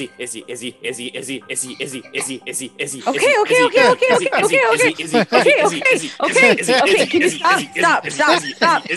Oh my god. So like while she's crying, she starts like she does resuscitation, but she's like crying like because like her anxiety of him constantly saying Izzy just kind of like overwhelmed her. No. So she's like, Here's where I wanted to get awesome, Patty. I used an Okay. illusion. Suppress the digitation has no effect. He's not actually wet. That's true. So as this is going on and I'm still wet, I will just get even worse. Izzy. Oh no! she runs and like hides behind Sirach and is like, protect me, he won't stop. Here I dry you off, and I think I'm gonna give him a big bear hug. I could use a little moisture here. Which has no effect, and you don't get wet. What? But I'm so dry. It's always so dry in here. Why is it? Why are you not wet?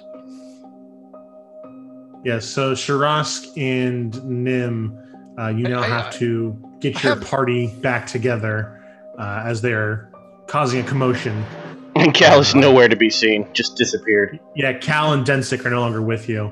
Densick, you walk into Yondal's closet, and if you could picture like what a hoarder's house looks like, it's kind of like that. There's just like random crap everywhere, and there are shelves, but everything's kind of like loosely on there, and a lot of it's like some of the shelves are like busted, and so things have kind of poured down a little bit. There's no clear like aisles. Everything kind of just like winds about weirdly. I have to like kind of shove the door open because there's stuff in front of the door as well. Yeah, it's definitely one of those. Squeeze my fat ass in. It's kind of like, ugh. And there is a like on the door for it when it opens. It's not like the usual kind of like ding ding bell. It's like a gong, bong. And you look around like the hell. You don't say anything, but you do hear kind of like someone moving from the opposite side of the store towards you, and it sounds like they're having it sounds like they have a very hard time getting to you. Like you hear more stuff sliding down and hitting the floor. You hear like, ah, shit, and like, you know, they're tripping over stuff to kind of get to you. And finally a tabaxi is standing in front of you, and he just kind of just like pats himself off, and he like pulls like a sewing needle out of his arm and like throws it on the ground. He's like, ah, yes. How can this one help you today? Well, I've come to seek knowledge of a vision. Ah, a vision. Yes. I've heard of those. This one has heard of those. When I was younger, I had a vision. An eye. This one thinks this is going to be a story. Kexo! Kexo, you're never around when I need you. Get over here. Continue. My servant will be here shortly. Yes, I had a vision of an eye chasing me. And then the very next day, as I looked out to the sky, one of the larger piles in the ground next to you starts to rustle a little bit, and like a kobold like digs its way out of there and just like yes. This is a Kexo! This one requires that you get us tea and cookies, as that one is going to tell us a story. Okay. And he like dives back into the pile and like digs into it, and you can see like almost like a Bugs Bunny kind of burrow like start moving its way through the junk into the bed. This one apologizes. Please. You saw an eye that followed you, okay? Yes, it chased me through what I believed was dreams, but it could have been a vision. And then the very next day, I saw a red star, maybe a meteor, come across the sky. For the smallest of seconds, this was daytime. The entire sky had darkened. I know it is some type of omen.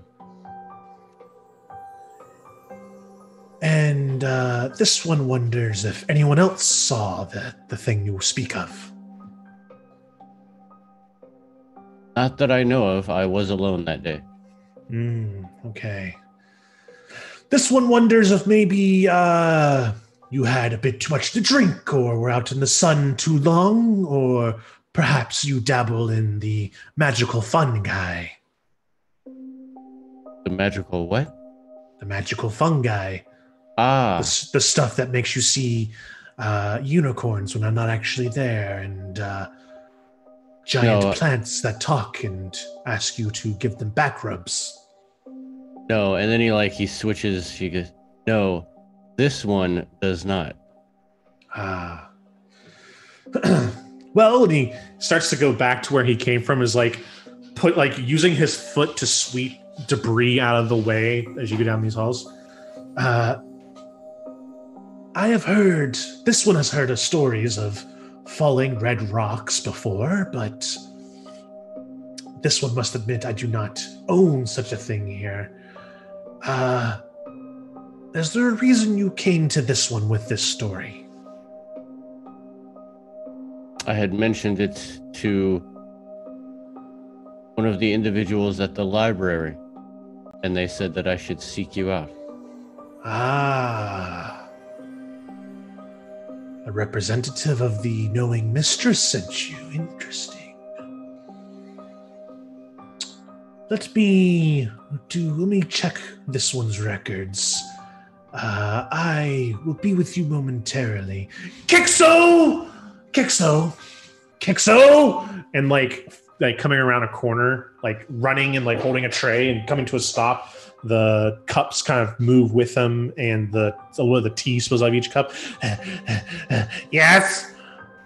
Serve that one tea, please. And he just holds the tray up to you. And there's it's a chipped tea glass. You kind of have to hold it like this, with the handle out from you to not cut your lip when you try to sip from it. And there is also on the tray sugar and cream if you'd like to. And the smallest of tea cakes. No cakes, just tea. Oh. He notices that you go to reach for something and you're just like, oh, Kixo, where are the cakes? We're out, boss. This one's apologies. It's quite all right. I guess I expected too much. He looks very sunken from that. What a dick! Well, this one will go check their records, as this one said. Please, peruse. Kixo, help that one. And he walks away. Tail kind of hitting the floor. Seems down now. Yeah, so what kind of... I mean, I know this is a hoarder's house, but what is the majority of stuff that's in here? Is it just books, or is there so you start looking around, sticking out in weird spots? Honestly, a little bit of everything. You start actually focusing on the piles, and you see a mannequin hand that has a ring on each finger. You see several weapons kind of stabbed into shelves or pillows. You see little ceramic containers, and you take the lid off and there's dust in them. You see many other trinkets. You see workers' clothes. You see bracelets. You find a puzzle cube. You find all kinds of things in here. And as every now and then when you pick something up and you're about to put it back where you found it, Kixo just comes and he just grabs it out of your hand. He's like, mine. And he scuttles away, and he comes back empty-handed. And he kind of just follows. He's just following you through around here. So I'm pushing stuff around, and I do see it's underneath a lot of things. So you would imagine that it would be dusty and dirty, but the book itself is rather clean. And I open this book, and the first 5-6 pages, they're all empty. On the 6th page, I see a drawing. It's hand drawn. And you see 2 individuals. But you don't see their faces. It's like someone drew them from the back. One of them is a human, and the other one you can't quite tell. One of them feminine, the other one masculine. And up at the top are just 2 letters, K and R. And this triggers something in his head. He's like, I know this. I've heard this story.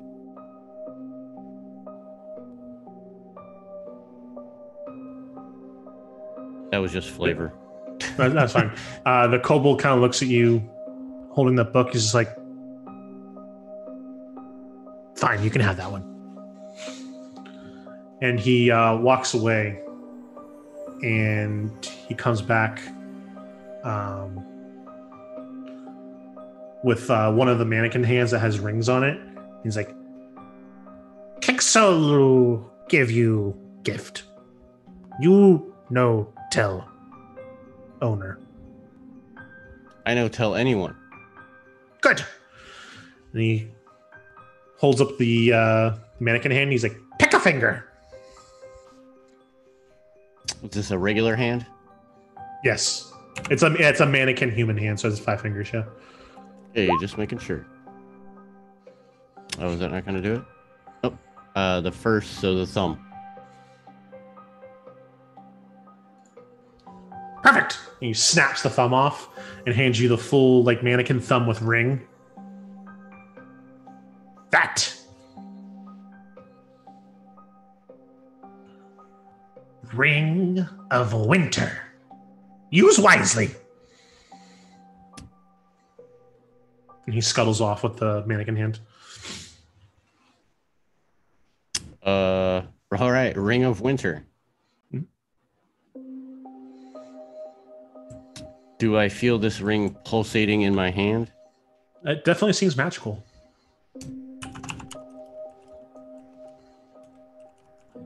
I will place it on my left hand. All right. Do you want to look for anything else specific here, or are you going to make your way back to where the tabaxi was going? Yeah, I'll wait for the tabaxi to come back. I guess I'll just keep perusing around and knocking stuff over.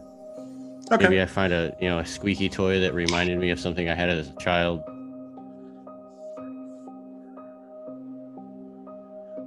You kind of knock over something, and then you're about to, you see a little bit of glass reflection. You pick it up, and it's a small pocket mirror that, as you're holding it up and looking in it, your breath's not affecting it. It just seems to fog over on its own as you look into it. What do I see if I wipe if I wipe it away? You wipe it away, it's just a normal reflection, and it just keeps fogging up on its own.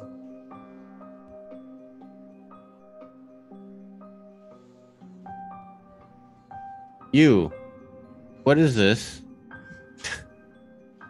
It's a mirror. Simple enough.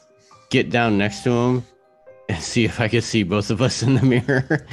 You do, and it starts to fog up, and he's watching the mirror fog up with you, and he's like, not very good mirror, but mirror. How much would you want for such a trinket? Oh, Kixo no price. Not quite at that level. Moonstruck does the pricing. All right, I will wait for him to return then. You want to go to him? He at counter. Oh, is it okay? All right, I'll come, and he grabs your hand. Body starts surf. leading. He starts throng of stuff. He starts leading you like a child leads an adult. It's like, come, and you get back there, and it does start to thin out a little bit. And the counter, while there's a bunch of stuff all over the counter, there is a nice little square section cut away for someone to work at. And The tabaxi looks up from some books he's looking at. And you can tell that these are like sales records. Mhm. He looks up and he's like, and did you find anything of interest? Yes, this. I show him the mirror. I will take it. 5 gold pieces. Sold. And I drop the money on the counter. This one was able to find what this one was looking for. This one sold a red stone a couple of months ago. It was described as, this one would describe it as giving off the heat of a volcano and as bright as a star. I sold it to the armor. Rodkriga? I have met her. Ah, yes. If you were interested, this one suggests you go and talk to her. I'll throw another 5 gold on the table, and I'll say for your time. This one insists that gold is given for a product. And he reaches underneath the counter and it's a fist-sized rock. Doesn't have any other discerning features. Just looks like normal Just rock. But when you pick it up, you can hear, and it feels like in your hand, it's beating like a heart. Ooh. I will place it in my little satchel. This one wishes you a good day. And he bows. Kixo, wish the man a good day. Yeah, I try to bow, and my ass knocks over like a pile of stuff. You hear something shatter. I Do not and worry. Do not just worry. turn about around that. and walk out. It is very possible you might have increased its value. All right. And you walk out. So yeah, I get out. I get out into the alley. I'm holding this rock, Yeah. looking at it. Mm-hmm. I'm kind of shaking it, holding it up to my ear, still like feeling the thump. Mm-hmm. I'll be like, maybe Cal knows more about this. Maybe. Put it back into my pocket. And then as I go to turn to go back to the party, like I notice 2 people coming the same way that I came. But something's not right. Like it's like these people aren't right. Like I need to get out of the way kind of feeling. And they're both hooded. But one of them looks like they're on fire, but it's not fire. More like they're smoking.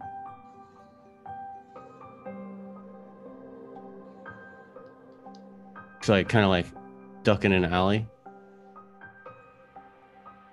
I watch them go, and they enter the same building, the closet that I just came out of.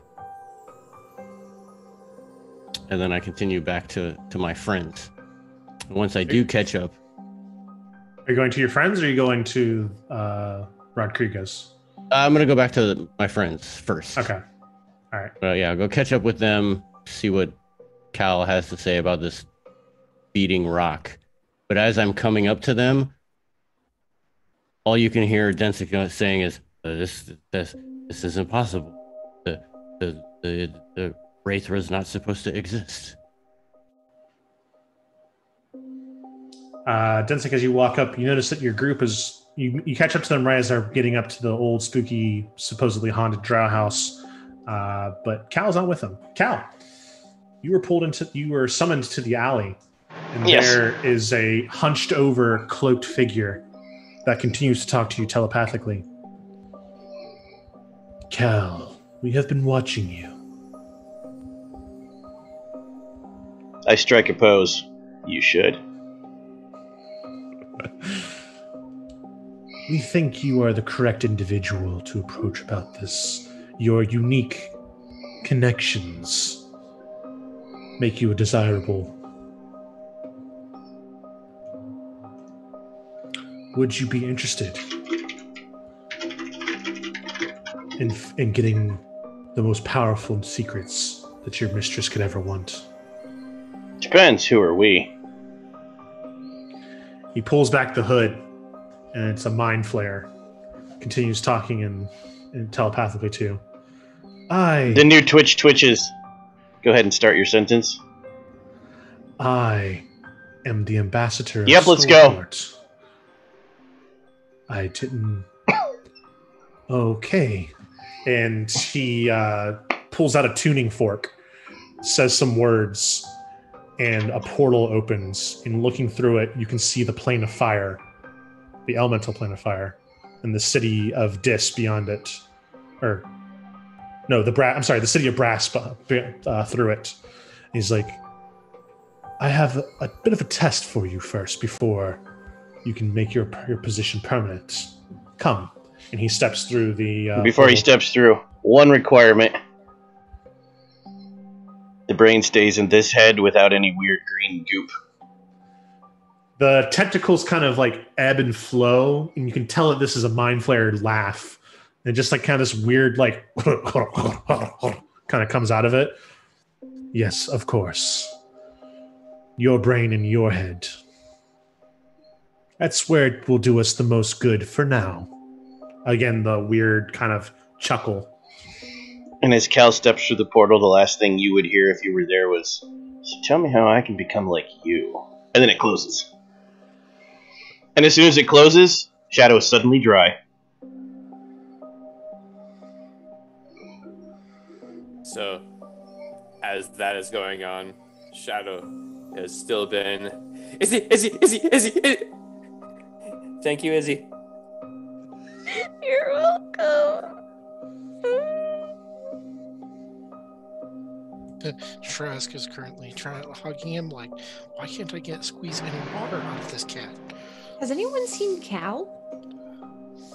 You say that just as Densick is walking back up to all of you. A scroll floats to the ground in front of Nim. Cal's handwriting in a wax seal. Please deliver to Sprouting Hop should you ever see him again. Shadow immediately picks it up, even though it's in front of Nim. You unhand that, and Nim. I take a moment to look at the fact that it's got his seal. I handed it to Izzy. Open that for me. No. It has Nim's name on it, though. As you're handing it to Izzy, Nim, you're able to snatch it out of Shadow's hand. I'm going to hold on to this. Puts it away safely, where Shadow would not dare touch. Oh my! That doesn't exist.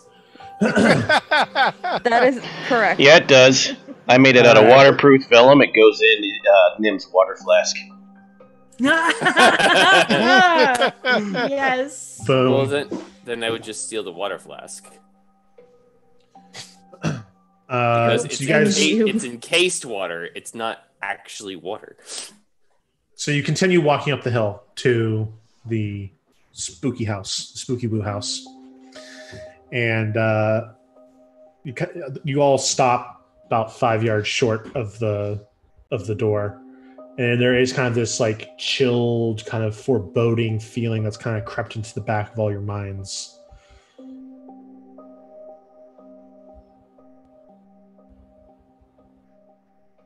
This place needs a good cleansing. This place looks like a money pit. This looks like something from my nightmares. It's full of so much promise. And now it's currently home. Yeah, the different takes from all of you. Why are we here again? To change the world. Hopefully for the better. To dry off. You are dry. To not die while mining. My pants. Oh. Nim, Do you go to open the door? Nim will actually knock first. Okay. Even though... Oh, sorry. No, go ahead, even though there's probably no one there, Nim would like to be respectful of the possible spirits within. Okay. You raise your hand to knock, and as soon as your knuckles come into contact with the door, it's this weird kind of strobe flashing kind of feeling of a woman screaming combined with like visions into like creepy crawlies in the dark, and it just kind of overwhelms your senses for a second, and it feels almost like a couple minutes go by, but then you raise your hand again from the knock, and you kind of look at everyone to see if they experience that too, or if you've been there, if you've just kind of been stationary for a while, like what's going on. And they just look at you, they're just like, what? Are you having second thoughts? Are you ready to go in?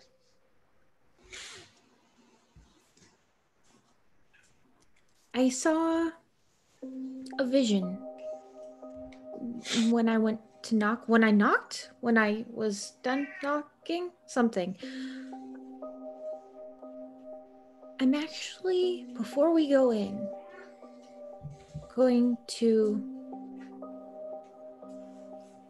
say a prayer to Shellis and Illustrae, and actually to Loth, but not in worship too, but an apology for how she was treated before the fall, As you invoke Loth's name, kind of the same vision racks you again, and you just, no words are spoken or even telepathically, you just kind of get this impression, this kind of alien pushing in your brain of impressing upon the idea of why. It's just kind of repeated over and over again, like why.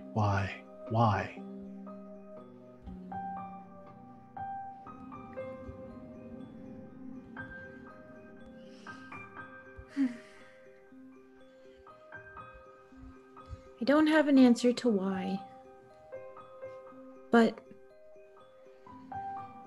I hope to make it right. The emotion changes from questioning and demanding to curiosity. And the alien kind of presence leaves your brain, and you're able to, like, as you're turning the knob, the locks that were holding it in place are unlocking literally as you're turning the door, and you open it. It's just kind of one of those things where as soon as the door is open, the candles on each side of the hallway all start lighting up. And on this ground floor, it opens up into a large, giant kind of meeting hall area that the far end has a stage. This looks very much like a gathering hall of some sort.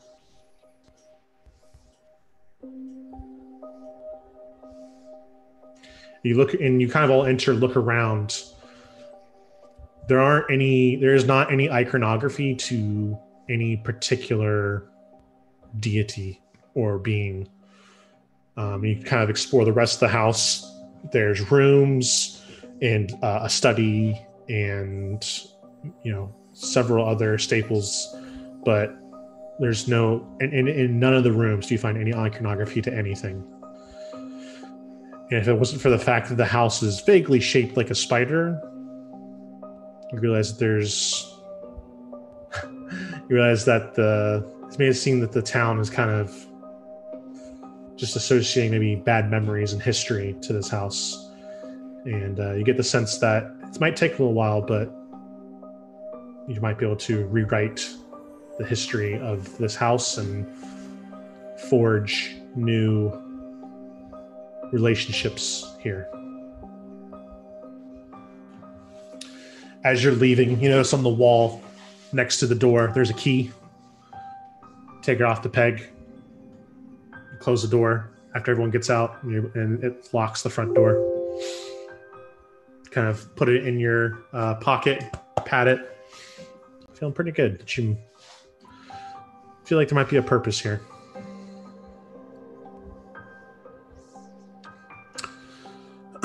Before officially leaving the property, Nim will just put their hand on the door and say, "Thank you." As you do that, Elvish is kind of scrolled along the door frame, and it meets at the top. And you kind of innately gain the knowledge that the symbols that are shown are the symbols of the original Sahadrin, the symbols that were lost to time of all of the Drow gods and goddesses before they were split into the dark and light. It is it's symbology that has been lost to time, but is symbology that has made itself known to you.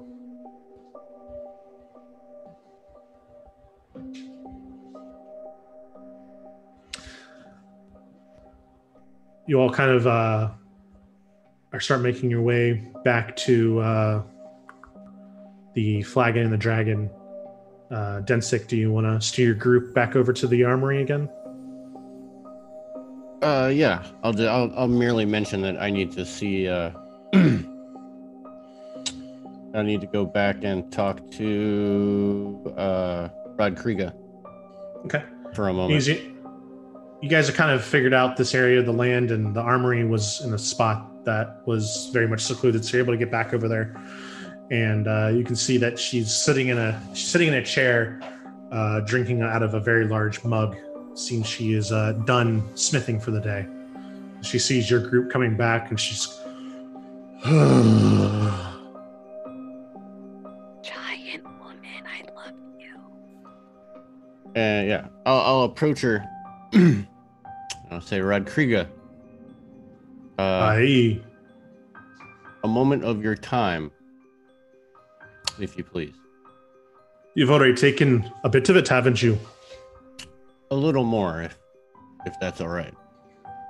She just nods her head. I spoke with one called Moonbeam at Yandala's. Oh, yeah. And her eyes narrow very, very thinly. Go on. And they said that you purchased a stone. A red stone. And what interest is it of you? I believe I saw this same stone fall from the sky. And I was just wondering... Good for you. You can't have it. I don't want it. I want to know the significance of it. What powers does it hold? I don't know yet. May I see it? No.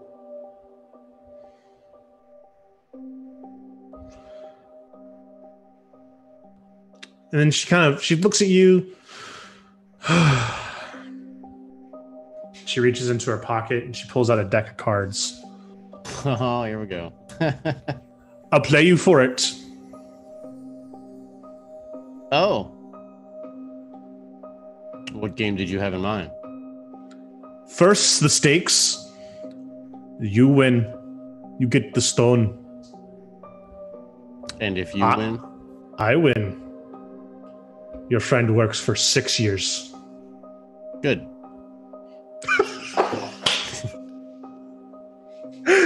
All right. I love it. If he loses, I'm going to shoot Wow. All right. So the way this card game is going to work is we're going to use dice for it. I see this as a win-win situation.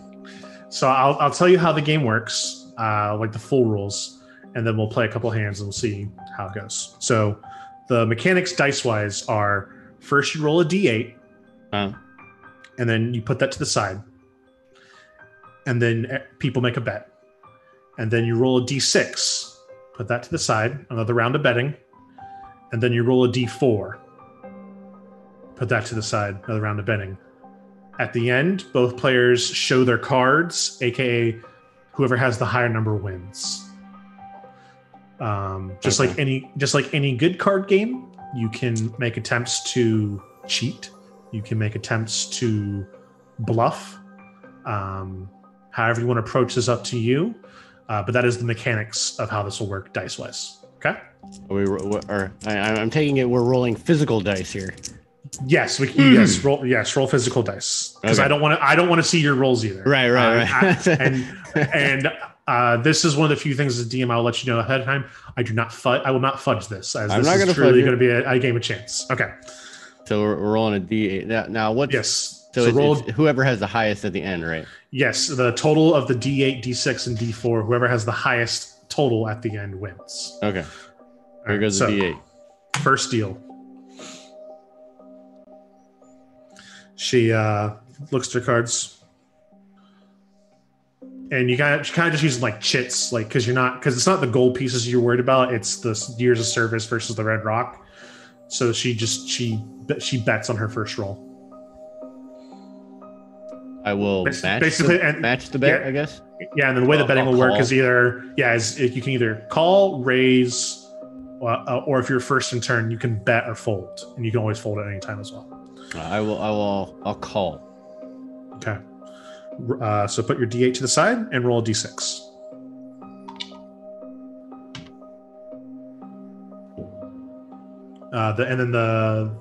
And each round, who bets first flips. So it's your turn to bet first. If you want to bet, fold, you can bet or fold, basically. I will bet another chit.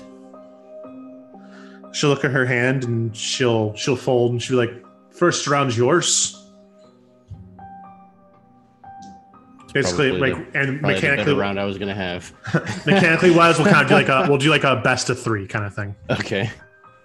All right, so she deals again. So roll a D8. She will bet. I will call. Okay. Put it to the side and roll a D6. Okay. You would bet first, quote unquote.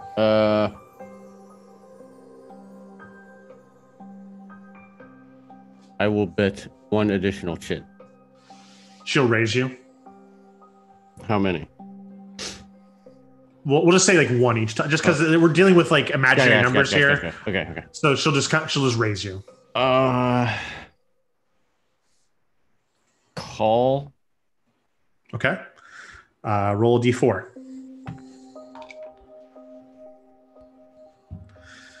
She will bet.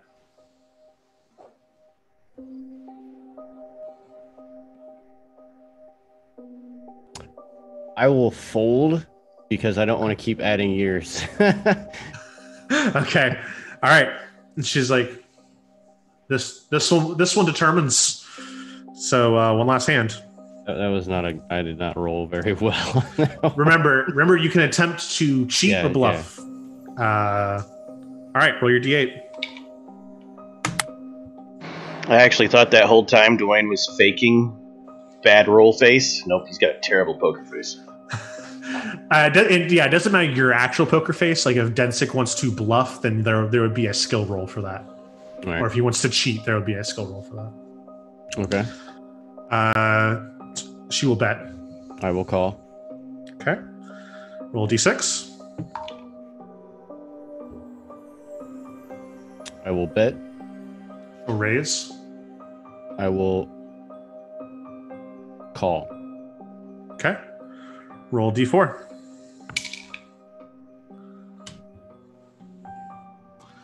She will bet. I will bet. She'll raise you back. I will call. Okay. She had 9. I had 10. As the card, everyone reveals the cards to each other in slow motion, and she kind of has this grin on her face. And then you just flip over your last card and you pull out the equivalent of the inside straight, and she's just like, a deal's a deal.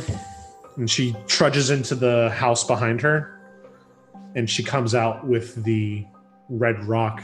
It's like in this perfectly made steel chest, And she just hands it to you, like kind of doesn't even meet your eyes, and she's like, "No, go." She grumbles. I'll take the chest and I'll go to turn away, and I'll take this thumpy rock out of my pocket, and I'll turn to her and say, just so that there's no ill will, and I'll just hand it to her. She looks at the rock. She can feel it thumping in her hand.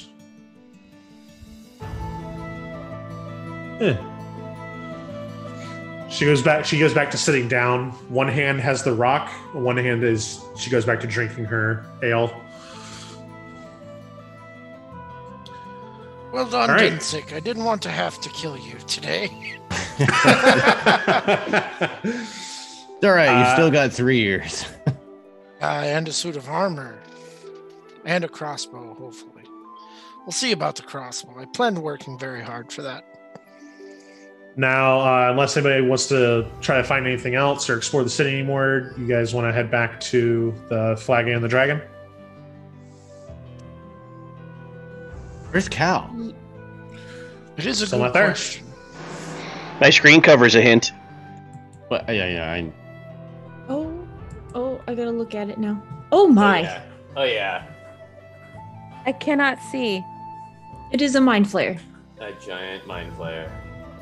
It is perfect. I am terrified. I mean, has anyone seen him? Did he go shopping? He vanished left around the us. time. He vanished around the time you did your little building trip. I assume he'll meet up with us later. He is a big boy, is he not? I mean, I don't think he's coming back, though. I Did don't leave know. a scroll. Let's put it this way: if he comes back, he has to face the music with me. Well, let's go There's get something music? to eat. Are I'm you guys hungry. gonna be What should you do? dancing? Oh, that'd be so cute. Yes, he will have to deal with you dancing as well. Yay, dancing! It's a party.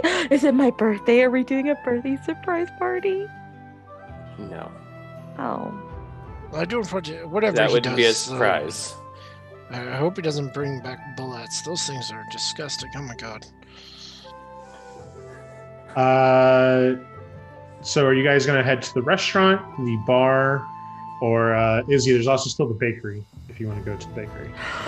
Yes, that's right. I need to get cookies. Cookies, I would please. love to go with you, actually. I Okay. feel like picking up a baked good maybe for Your girlfriend. Shh.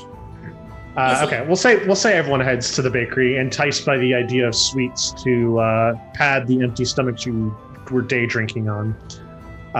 So everyone heads to Sweet Like Ants, and it is built and looks like a classic boulangerie in the middle of a Paris street.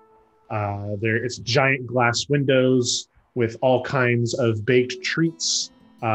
Easily seen from those glass windows, and the door is purposely kept open so that the smells of fresh baked goods can waft out into the streets and cause those to come in that have a slight rumble in the tumble.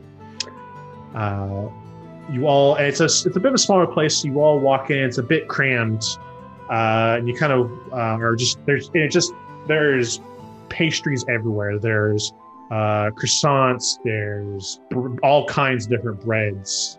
There are elephant ears, there's cookies, there's cupcakes, there's cakes, there's just literally any baked good one could imagine. There's some foreign stuff that looks elven made. There's some really foreign stuff that looks like it might not even be from this plane of existence, but it's still technically a baked good. It's just kind of a baker's delight in here. I'm gonna try that one. Oh, And my. coming from Okay. behind the doors behind the counter comes out this very large, giant-esque looking person, gray skin, very large ears, a big bulbous kind of pinkish nose, with tuft of curly hair. Well, how are you all fine folks? My name is Napiner, and this is my bakery. Is there anything in particular you were looking for? You have something savory. He just gestures to the entire... I'm not sure if that was supposed to be a joke, but yes. Like a meat pie or something like that. Look, it's a maple bacon donut. Okay, I'm going to... Yes, that... It's not well known, but that's actually my invention. I invented the maple bacon donut. Invented the maple. One of you- God, I love you. One of You're you so needs to ask this gentleman what the name of his fine establishment is. Or maybe what his name is. What? Well, my name is Napiner. What's his mother's name? I don't know you well enough. That sounds like a security word for me. You might I be bet. trying to break into my passwords. I bet it's Marge.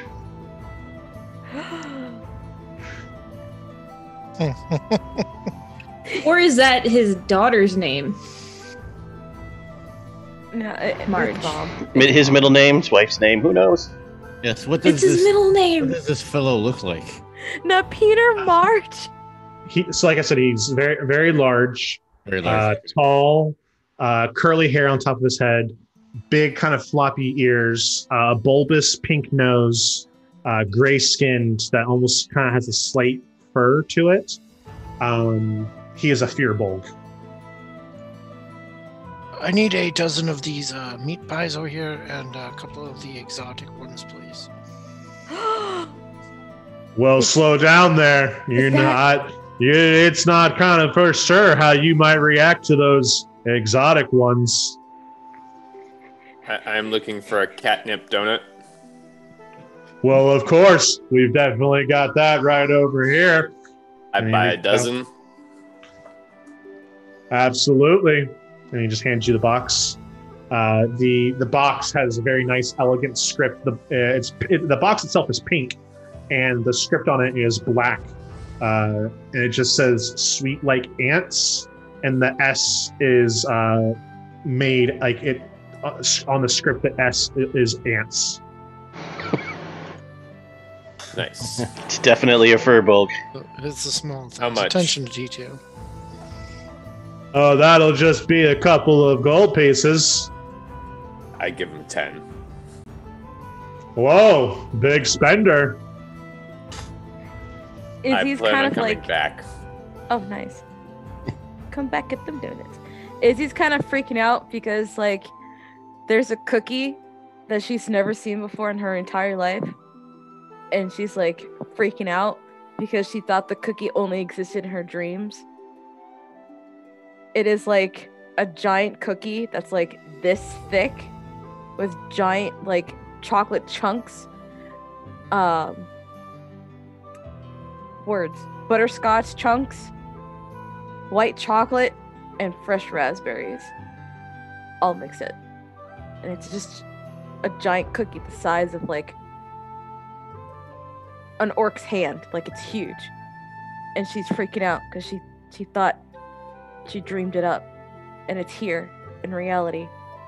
And Oh, she's like, I freaking see out, we pointing have to it. someone with a discerning eye looking at the Crimson Chew.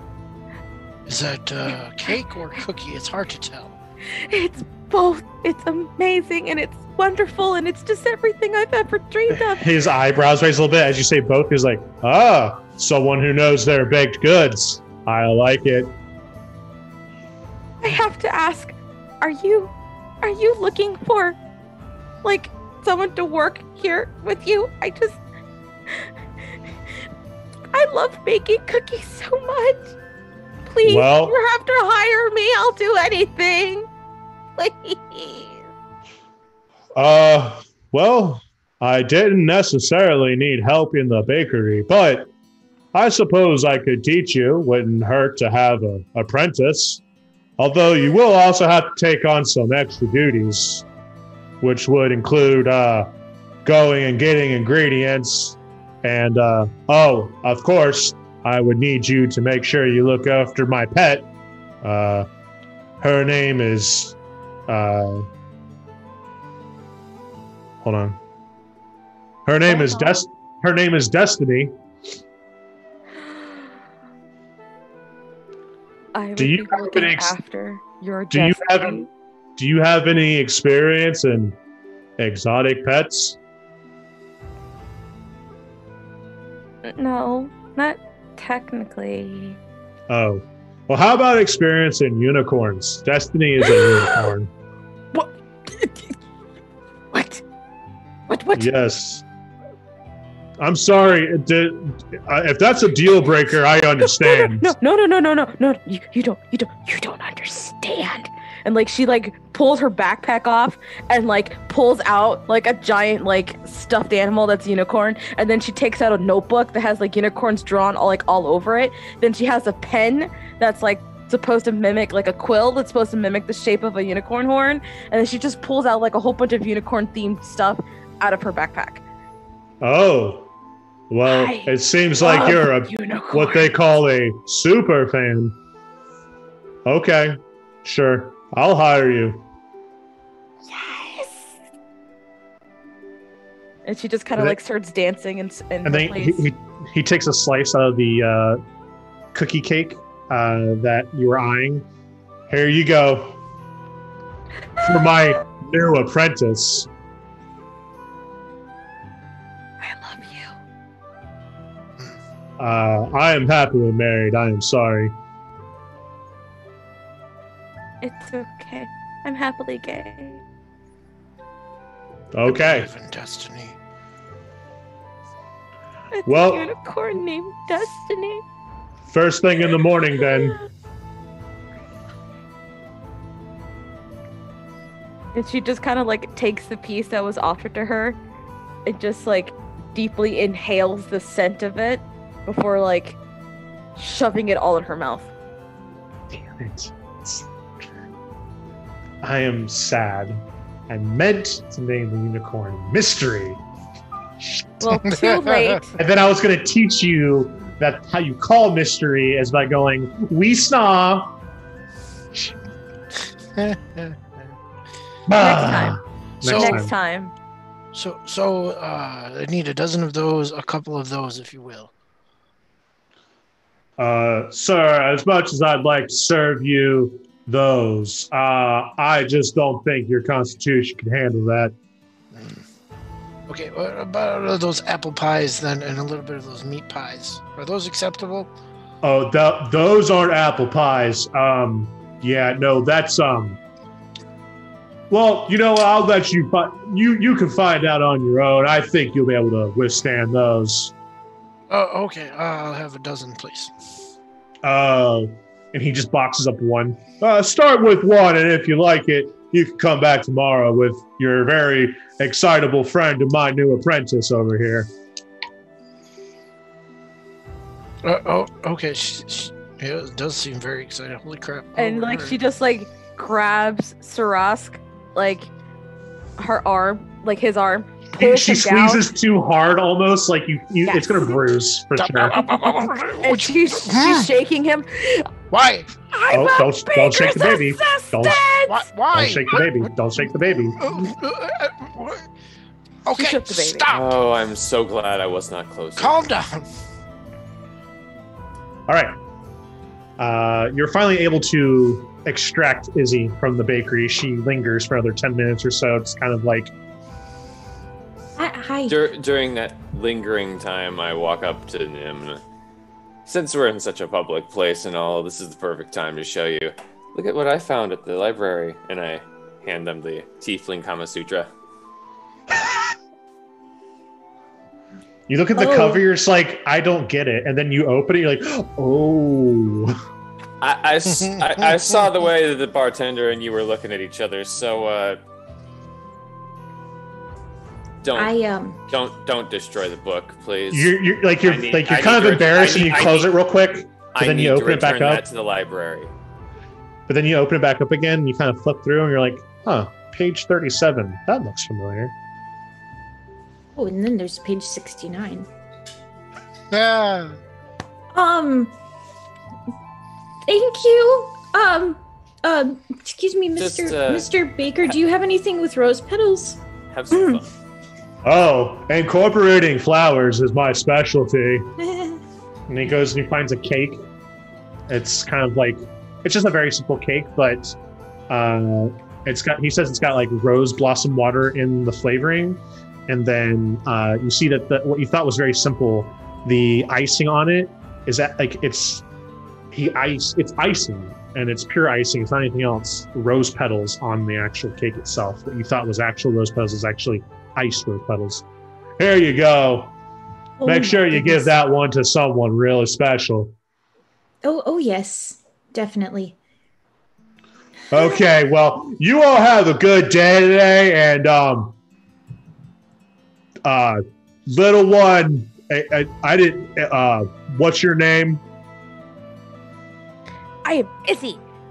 And Izzy, so I'll happy to work with you. Yeah, no, I'll see you tomorrow. Yeah, okay. You all have a very nice day then. Thank you. I can't believe it. As you're about to leave, he kind of like, Mr. Lizard, if you find that pie doesn't quite agree with you, what you're going to want to do is drink a full glass of salt water and then kind of mix that with a little bit of sawdust, and then that should do the trick. Yes. The pipe cleaner solution. Absolutely. No, you don't drink that. You just boil it and then smell it. But you don't drink that solution? Why would you drink salt water and sawdust? If you drink it, you'll throw up. Cleans your belly out. No, that's okay. You clearly don't know what you've gotten yourself into, so I wish you the best of luck. With that, you guys can all make your way back to the Flagon and the Dragon. You sit down. Kal-El greets all of you. Oh, looks like you all had a very busy day, and you're -1. Yes. Good riddance. Ooh. Hey. Bit of bad blood Not there. good riddance. No. Oh, Wet. okay. No, Wet he was blood. Just Just a wee bit of saltiness, I see. Yes, they had a Falling out. I don't know if I would call it friendly, but a feud. A little bit of back and forth, so to speak. It was a prank war. Yeah, and it was Wetness. gradually becoming more funny. I'm Sure. Not at going its to best. lie. Yes. Got me wet. Twice. Dear, there's much worse things than being wet. And she No, winks there's at not. them. Oh, She'll kind of bring you guys all drinks. At this point, they're on the house. And anyone who had separate adventures, you're able to fill in the rest of the group with your day. And as you're doing so, Densic, that's when you pull out the steel chest and kind of just like, ta-da. And as you do, you actually hear there's sound coming from the inside of it. like somebody knocking. Yeah, sounds like a tapping sound on the inside. There is no lock on there. I guess I should have looked to see if there Nope. was a lock on it. No lock. Gave me a chest and I didn't give me a key. It's just latched. I'll open this latch. Open her up. As soon as you open it, an immense heat wave hits the entire bar. Like it went from like a comfortable like 75-ish in here to like 110. It is very hot in here now.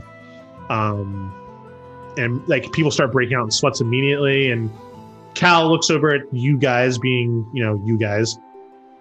What is it you got there? Do you mind? It's a bit stuffy in here now. Like, yeah. I'll close it, and then I'll go up to my room in Okay. privacy.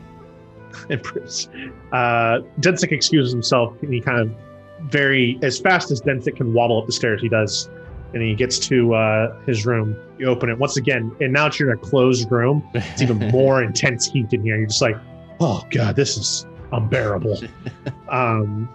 But you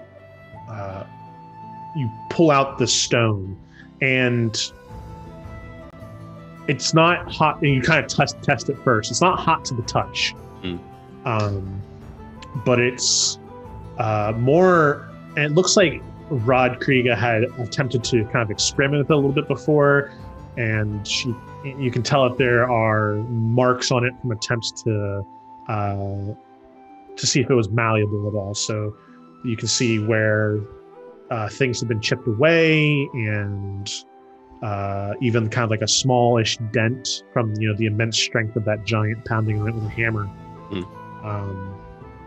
But it's at this time you hear the again, and you realize that it's coming from the stone itself. Give me a history check.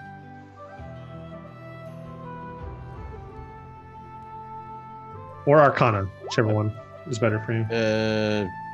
That's actually better. That's 24 is amazing. So you're looking it over and over, and you're just like, the hell? Like, this has driven me for so long, this red star falling. What the hell is this thing? And you keep like looking, turning it over in your hands, and just, it's very confusing. And you're like, wait.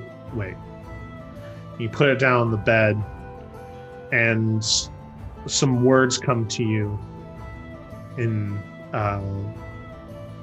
Draconic, some ancient words that you know you're fluent in Draconic, but you've never thought of putting words in this kind of sentence structure before. And as you say it, very faint Draconic symbols kind of appear on the stone itself, and you realize this to be a dragon egg.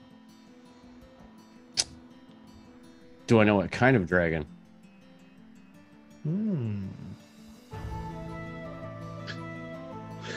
It is,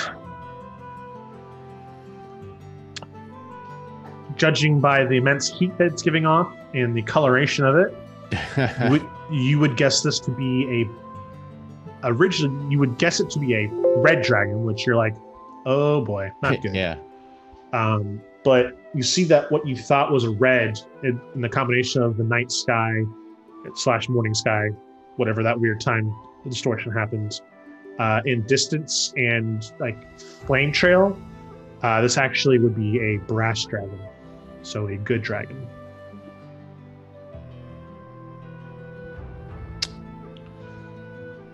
Sweet. Brass dragons to be the most gregarious of true dragons. They crave conversation, sunlight, and very warm climates. Badass. Yes, so I will take said egg,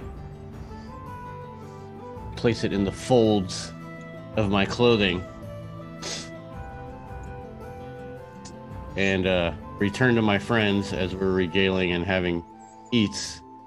And I will sit down, like plump down, and I'll smack the table and say, I made a friend. And that's all I'm going to say.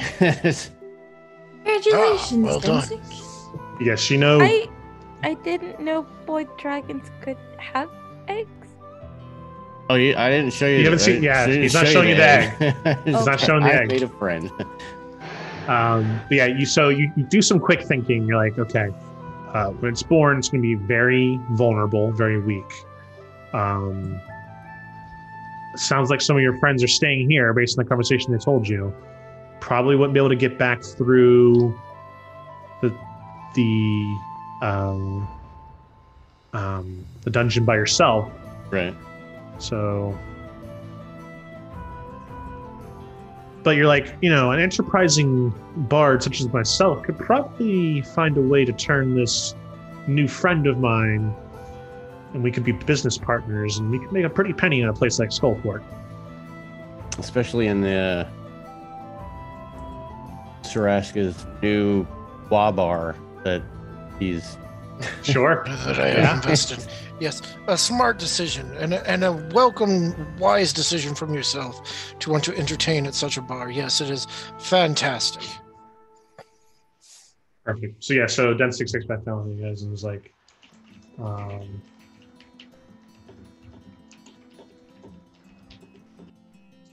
Right. Well, at least it's a brass dragon. I was hoping that it wasn't going to be like the random spawn of Tiamat or something like that. No.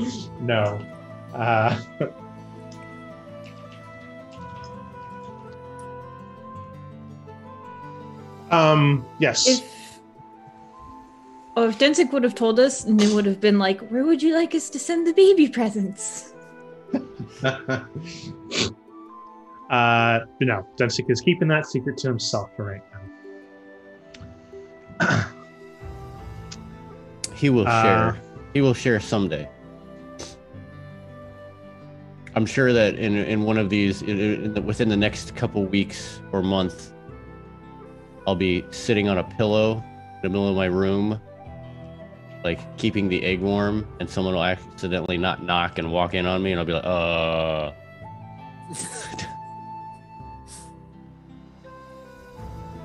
Okay. And so you guys are kind of all, you kind of had your free drinks, and Kal-El's coming back. She's like, should I bring about the dinner? And it's right at that moment that everyone hears this faint humming sound. It almost sounds like in modern day you would hear like a live wire kind of charging up, and then a portal appears, and you get a brief glimpse of a city made completely out of brass. And once again, an immense wave of heat washes all over all of you. And out steps a figure, once again hooded, but you see the glimpse of a tentacle underneath its hood, who very quickly makes his exit. Cal, with a big smile over his face, as right before the portal closes, you can see what looks to be a humanoid fox figure of some sort that has a smile on its face as well. The portal closes. Cal steps out, looking at all of you. Immediately throw my glass of fluid at him. Just kind of hits a barrier and slides down it. Cal, you're alive! Why are you all here? Did you get married? Come on, we need to go to the new restaurant. This is not the best place in town to eat. Although it is a good tie for first place, looks at the owner. If you don't mind, I need to take them to the new restaurant. Wink. Oh! Well, I hadn't mentioned anything about it before because I wasn't. Your crowd didn't really look like the type that enjoys. Well, oh, you wouldn't think so, but they'll enjoy it. All right. Well, it seems your friend might know the way there. Drinks will be waiting for you when you get back for a little nightcap. And she winks at Nim. Oh, I have something for you. And Nim produces the cake, and then from their coat shows them a peek of the book. Oh, good on you for taking initiative, but I've got the first edition in the back. and Nim hands the book back to Shadow really quick, and tries not to let anyone see it, but at the same time, Nim is blushing a bright blue. Openly hand it to Barkeep. And can you get this back to the library then, so I can come back and get more books eventually? The fuck I look like your personal errand runner? And she just hands it back to you. You can make a trip. And then she kind of looks up and she sees Cal just like impatiently tapping his foot at the door. Looks like your friend wants you to go. I look at Nim and say, "Oh, I don't need that anymore." And the scroll appears in my hand, and then immediately turns to ash. And I look at Shadow and say, "Oh, by the way, I don't do water anymore." My eyes are blazing embers. I've been to other places now. You're safe.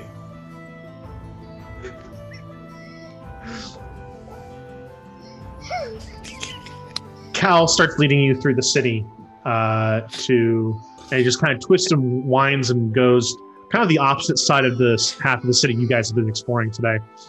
And you come across a building, and even at this late hour of the night, there are construction workers kind of working on the outside of it a little bit, but it does seem to be open and business is happening. The lights are on the inside, and Cal, almost with the most excitement you've ever seen him before, kind of rushes to the door and opens it. Did he have that much excitement before? I'm feeling like this is a lot of energy for Cal. I mean, Though his when eyes Spouting are Hops glowing left, now. he kind of got really sad. Maybe he found Hops. As you say that, and you're discussing, like, why is he so excited? As you're walking into the restaurant, you get the distinct smell of broth and salty goodness. And you see a large tabaxi, bandana across his head, baggy cut-off shorts, and leaning against the wall, a large staff with some pots on it. This one is most excited to see his friends again. Please sit and enjoy the latest establishment of Sprouting Hops Noodle Shop. And everyone sits down. Who are you? Has a very large bowl of noodles, and we will The fade door out swings there. shut. Yes, the camera kind of slowly starts panning out from the table to the whole restaurant, to through the same entrance door that you came through. The doors close, and the sign with the force of the slam moves from open to closed. Hey, new news. And that's where we'll end not just tonight's session, but Dungeon of the Mad Mage. Yes, you heard that correctly, my friends and family out there watching and listening and enjoying and partaking. We will be moving to a different campaign. Not next week. We're going to take a break because next Friday is Christmas. So we'll take a break. Starting New Year's Day, we're going to start a new adventure based in the wonderful land of Scarred Lands.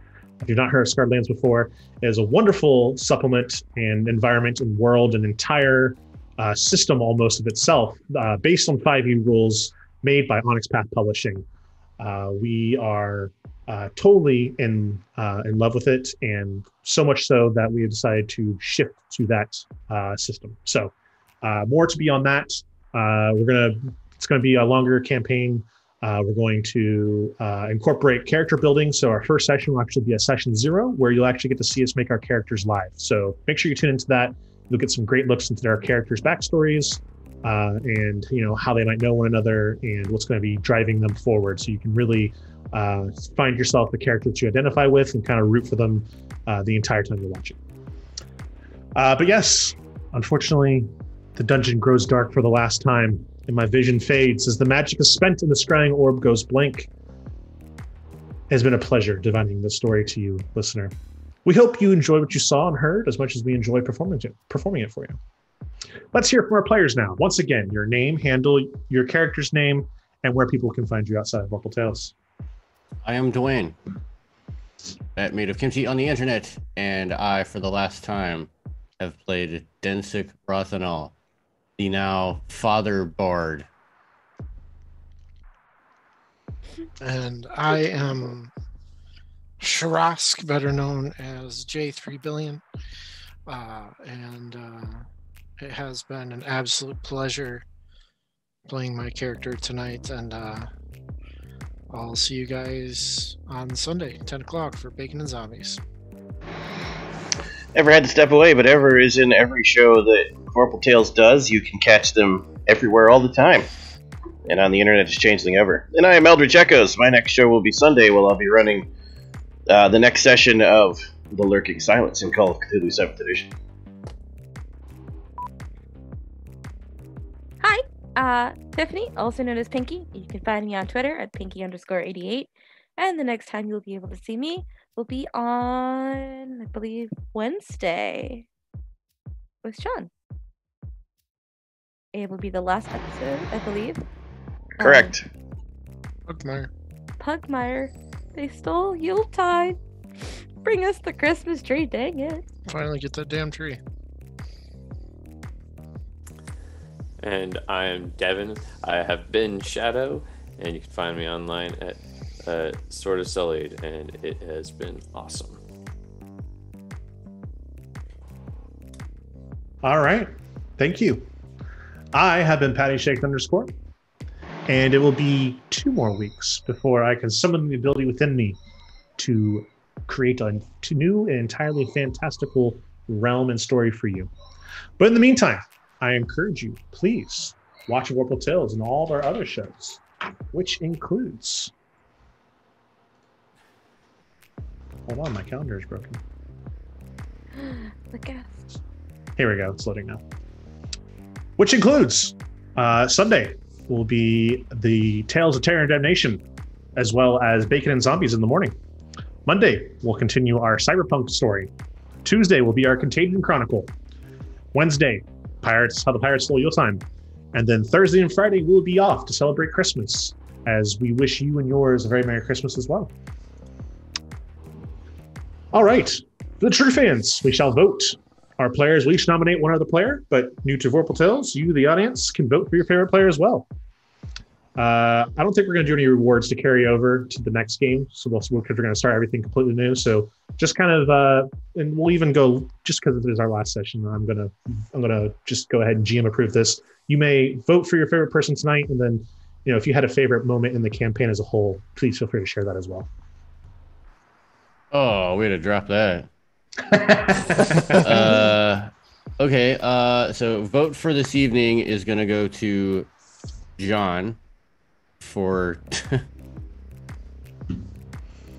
establishing yourself well in the city of Skullport. Overall in the campaign, probably to Ever for the multiple changes that they made to not only their character, but sticking with it as far as the backstory goodness. You know what I mean? Words I can't do. Perfect. Yeah, you don't have to award it to a particular person if you don't want. I know that's great if you do. You can just pick a favorite moment in general if you want. But okay, perfect. Thank you, Dwayne. Tonight, I'm having a hard time picking tonight. I do know the moment in the campaign which I loved a lot, and I had with Tyler and Devin here. Like I love the back and forth and kind of like the joy and the fun that they both brought to this, and the frustration from Devin's side as he absolutely got wrecked 100% of the time. Never mess with mages when you have no magical powers. Never. Fair. That is 100% the rule. 100%.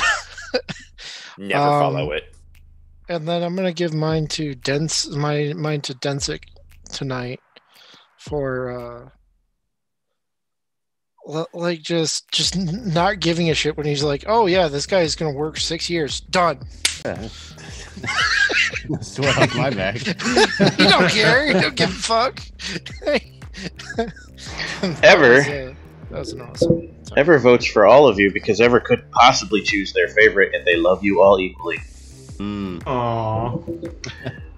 Tyler gives tonight's vote to Shadow for being his water buddy, and I got to put a wet cat picture over you for like 20 minutes, and you didn't notice.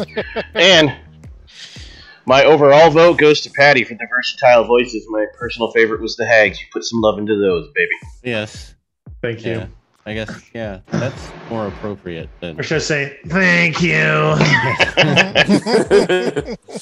I have to ask, Patty, how much water did you have to drink afterwards to see So yeah, I have done Hags before with the same voice. I love doing Hags. Like, they're one of my favorite characters, NPCs to play.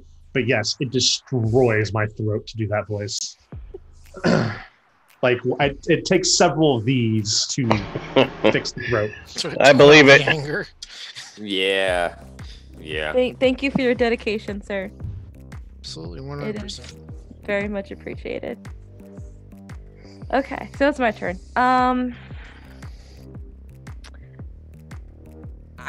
honestly, I don't think I could pick like any one person, like if I had to pick a vote. But in terms of like of my favorite moment, I genuinely loved. I wish Ever was here to hear this.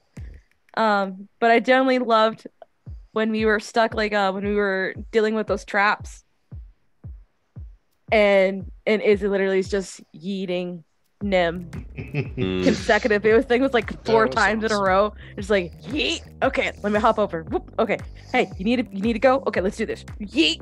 Okay, like it was just great. I loved it. I loved how like Patty's just like, okay, yeah, let's do with this. Ever's like, How?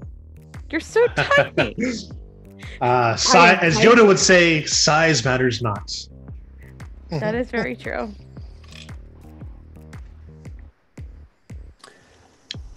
And tonight, I'm gonna throw my award to Tyler for taking the water battle, which I could not possibly win, gave up on, and you just said, yeah, still going. And my favorite moment of the campaign is the goblin scamming the rogue. It made me so happy when you didn't even insight check or anything. You're just like, oh, I know. Potion of Clear Advance? That sounds legit. Okay. Yeah, totes. As a player, totally new. As a character, wouldn't have done it. It's a goblin. They're stupid. How the hell are they supposed to try and trick me? Yes, I love that as well. Perfect. Yes. Those moments from tonight, those moments from the campaign as a whole were quite amazing. I must say, all of you had great moments that I will forever remember from this campaign as well. And I must say that I enjoyed telling it and playing my small role as your facilitator for it as well. To you, the audience, we hope you enjoyed tonight's story. We look forward to seeing you in 2 weeks. Remember, 2 weeks for Scarred Lands, where we'll do our session 0. And until next time, may we just guide your path. Stay safe, stay awesome, stay adventurous, make good choices, and a very Merry Christmas to you and yours.